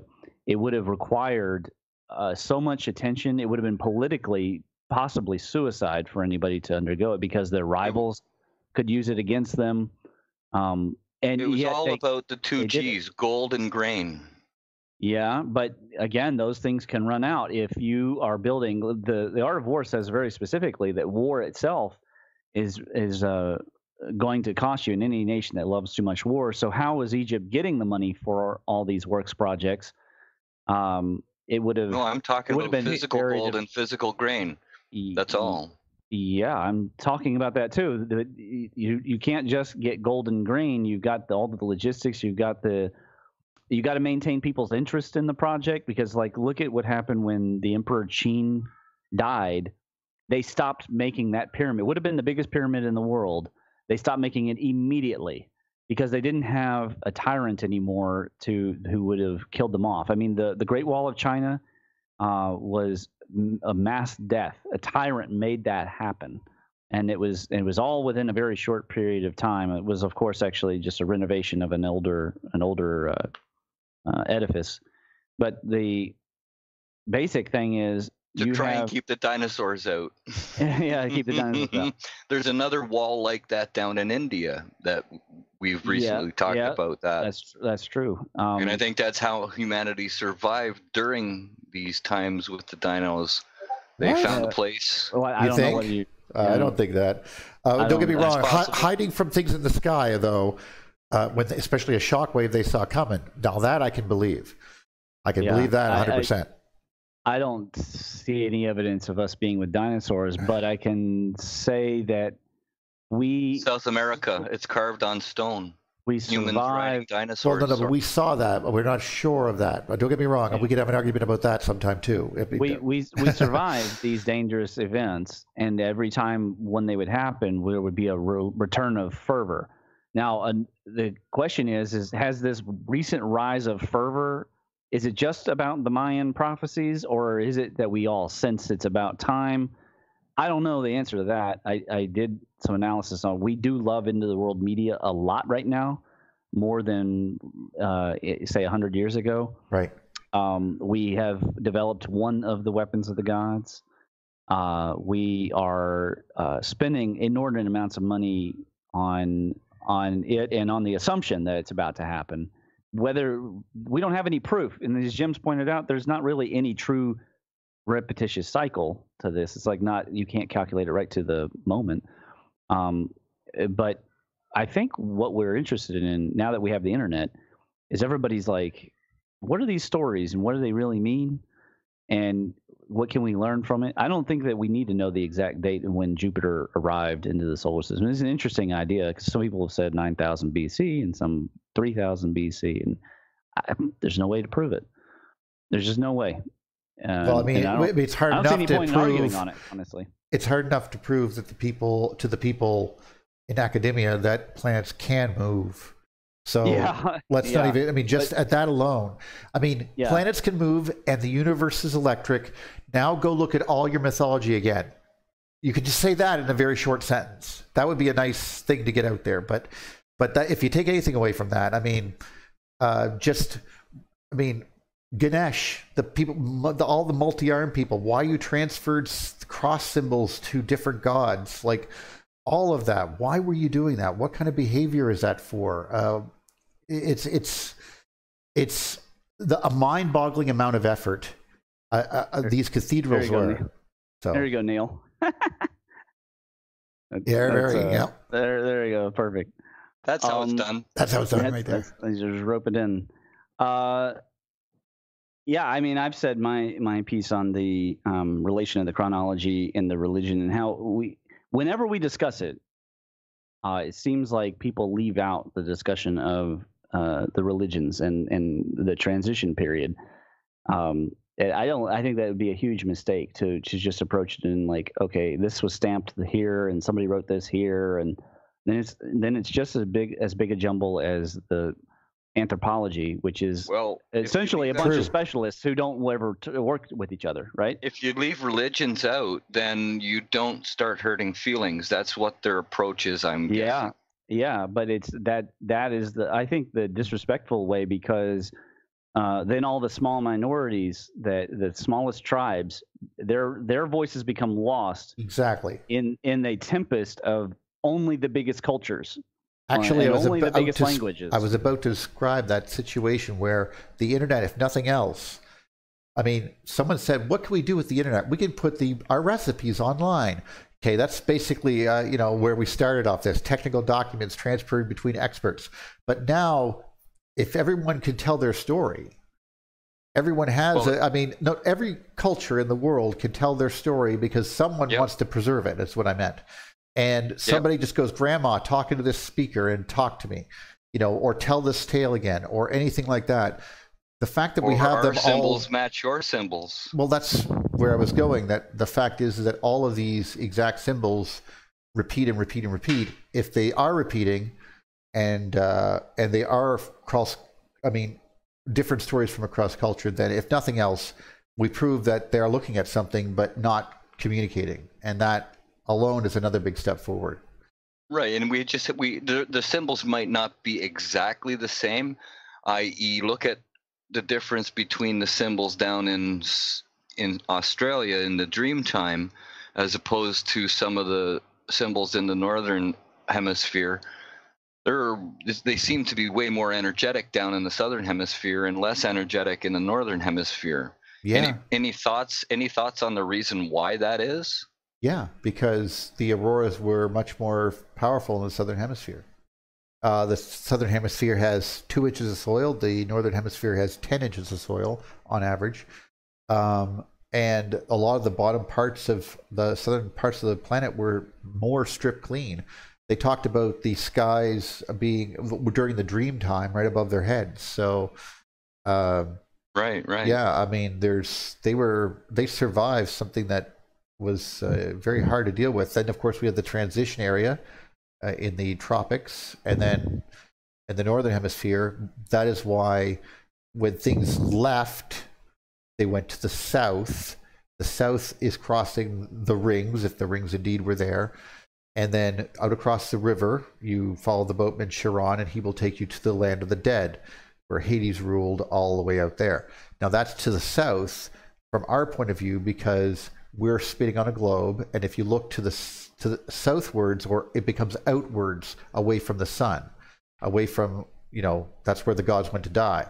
But northwards, where there's something sticking out of the top of our planet, if that was the case, then that would be archetypical heaven, or Mount Olympus, or whatever. So you get the heaven and the land of the dead all in one picture. But only from the northern hemisphere. That's why when you go below it, none of those stories hold true. It seems like we're looking at our heliosphere lit up in glow mode. I don't think it was the heliosphere. I think it was much more local to the Earth. But you know what? Sorry, I meant magnetosphere. Sorry. Oh, well, then that would be true. Yes, that is literally all it is. Whenever the aurora itself is just the most concentrated area of our magnetic field lines, which allow us to see that glow. That's all it is. There's nothing. But if we could see the whole thing. That would be fantastic. Well, it would scare the crap out of us. We'd see the Van Allen belts right there as a big red ring right around the planet. It would be revealing, and if we could even see the structure of space alone, none of these questions would even be there. Would the Van Allen belts be the river Styx instead of physical rings of ice chunks? Well, I would think just debris chunks, but we were traveling through a lot of debris, and we would collect it over time. In fact, there seems to be so much that the sky, like we saw the sun was kind of reddish, like there was so much there, and that couldn't have been just atmospheric dust thrown up by some hits. It had to be extra galactic. Yeah, there was some debris in there, extra planetary. Like the majority of it would have been water from the connection between us when it broke. I would think. That's assuming that was the case. I mean, we know that rings, and we lost them because of the moon. Well, we know that there's an asteroid belt, and assuming something blew the heck up, and once we settled down into a similar orbit, all the dust would also be brought into this orbit, and our tails would be going through it over and over again, cleaning it away. The area between the Earth and the Sun was pretty much cleaned by Venus's tail, and we were quite happy for that because it made the sun brighter. But is that something that we can date exactly? We do know that the sun did look red for a time, but we do know that that's why it was not the first sun. The first sun was brighter and above our heads, and stationary on an unmoving pole. These emotionalists, yeah. Yeah, this is official madness, really, because it's hard to even fathom what that concept would look like. But I mean, I can envision what it looks like, but to it cannot be. It almost is so prevalent a tale. The Jack and the Beanstalk type of story. You know, the giant up there, and then of course the guy does the Perseus thing and kills the giant. Yada yada yada. You know, it's just what these are. It's like they're constantly telling the tales from the past, and if we can't listen to it, then we can't. We're certainly able to now at least separate certain things from this other age, which now we can realize is the symbol itself, and the petroglyph dating has to be much older and puts a whole new spin on things. Well, that's one reason I personally am not a fan of postmodernism, because we go back and we deconstruct the past, but then filter it through our understanding since the atomic model, which is a major mistake to look at the myths that way, and then also to go, oh, we don't need the imperial units anymore, and we don't, it doesn't matter which god it is, and Hela can be the sister of Thor. It's all, kind of garbage. And it's a danger because the youth don't know even the basics that this, Thor Ragnarok story. It's even worse than the that. The real Thor Ragnarok was actually something that happened. Well, no, you're absolutely Wonder Woman right. and But, Thor, actually. Well, hold on. But you're absolutely right in the sense that these symbols, these tales are not being told, and you're right. They're like, now they're becoming Trekkies or Star Wars fans or whatever. They're completely fractured, and that is one of the dangers. I mean, I used to laugh in the 1980s and 90s. I would say probably 90s. To that, it's like, well, this, like, no, it's Herculean. What do you mean by that? And I explained someone classical Greek myth, like what that meant, like the term. And why we use those words. And that's basically because of the classical training and the resurgence of the 1800s and such with Greek culture and so forth, making it the grand tour of Europe ends with going through Greece and Rome and so forth. Now, that type of upper crust culture filtered down to everyone learning the classics and so on. These are things that we had to learn. Odysseus and the Odyssey and all this other wonderful stuff. But if we're there at that point, then everyone still knew the Christian stuff. Like I could relate it with that. But now, the youth of after 9/11 onwards, I'm not sure. Like, I'm not really sure if they've ever been taught that. Like, if you have no links to each other, maybe this is how things like the flat Earth comes out. Their response will be, "That's a movie, man. That's not real." Sadly, you may be correct. Before we go, then, Robert, see the pattern, or Gareth, I guess, Sean, Buddy, do you guys have Chris? Anything to add? Something we might want to talk about, because I want to talk about. You nailed it. You nailed it. The post 9/11 kids, educational system in America at least keep changing. I used to compare textbooks of my cousins and nephews or whatever that graduated like around 2000, 2001, 2002. And I was like, oh my goodness, you guys are starting history with American history. You don't know nothing about the Dark Ages. Oh my, this is condensed and it's not, you don't know anything. Seriously, it's completely different. So that's only, from millennials to Generation X. They're not being taught the same way I was. So I came out of high school in 87. Kids that came out of school in 2000, 2001, 2002 have no clue. And I'm like, oh my, that's not that much time. And as soon as I got to college, they're going right into history 151. He went right into Greek literature, like right to it, the meat, and it was like, if you don't know anything about it, you'll just be totally lost. Totally lost. So this is why. Well, yeah, because everyone who wrote any book knew that stuff. Yeah, so you're going to have to know the references. Yeah. Well, when did the History Channel start changing its format and become an epic fantasy show instead of presenting real, true history? And, yeah, I have no idea how that happened. Little side shows of them going into a museum and showing artifacts. That's crap. Give us the true history like you used to do. What, back in before 2000? Well, yeah, it's what you're building. But anyway, so we've heard from Richard. I guess Sean. Let's go with Chris. Anything from you? It's going back a bit when we were talking about tidal forces and gravity. I remember there was something I saw with Velikovsky saying that harbor masters don't care where the moon and the sun is to judge tidal times. They go by historical records. Does anyone remember that?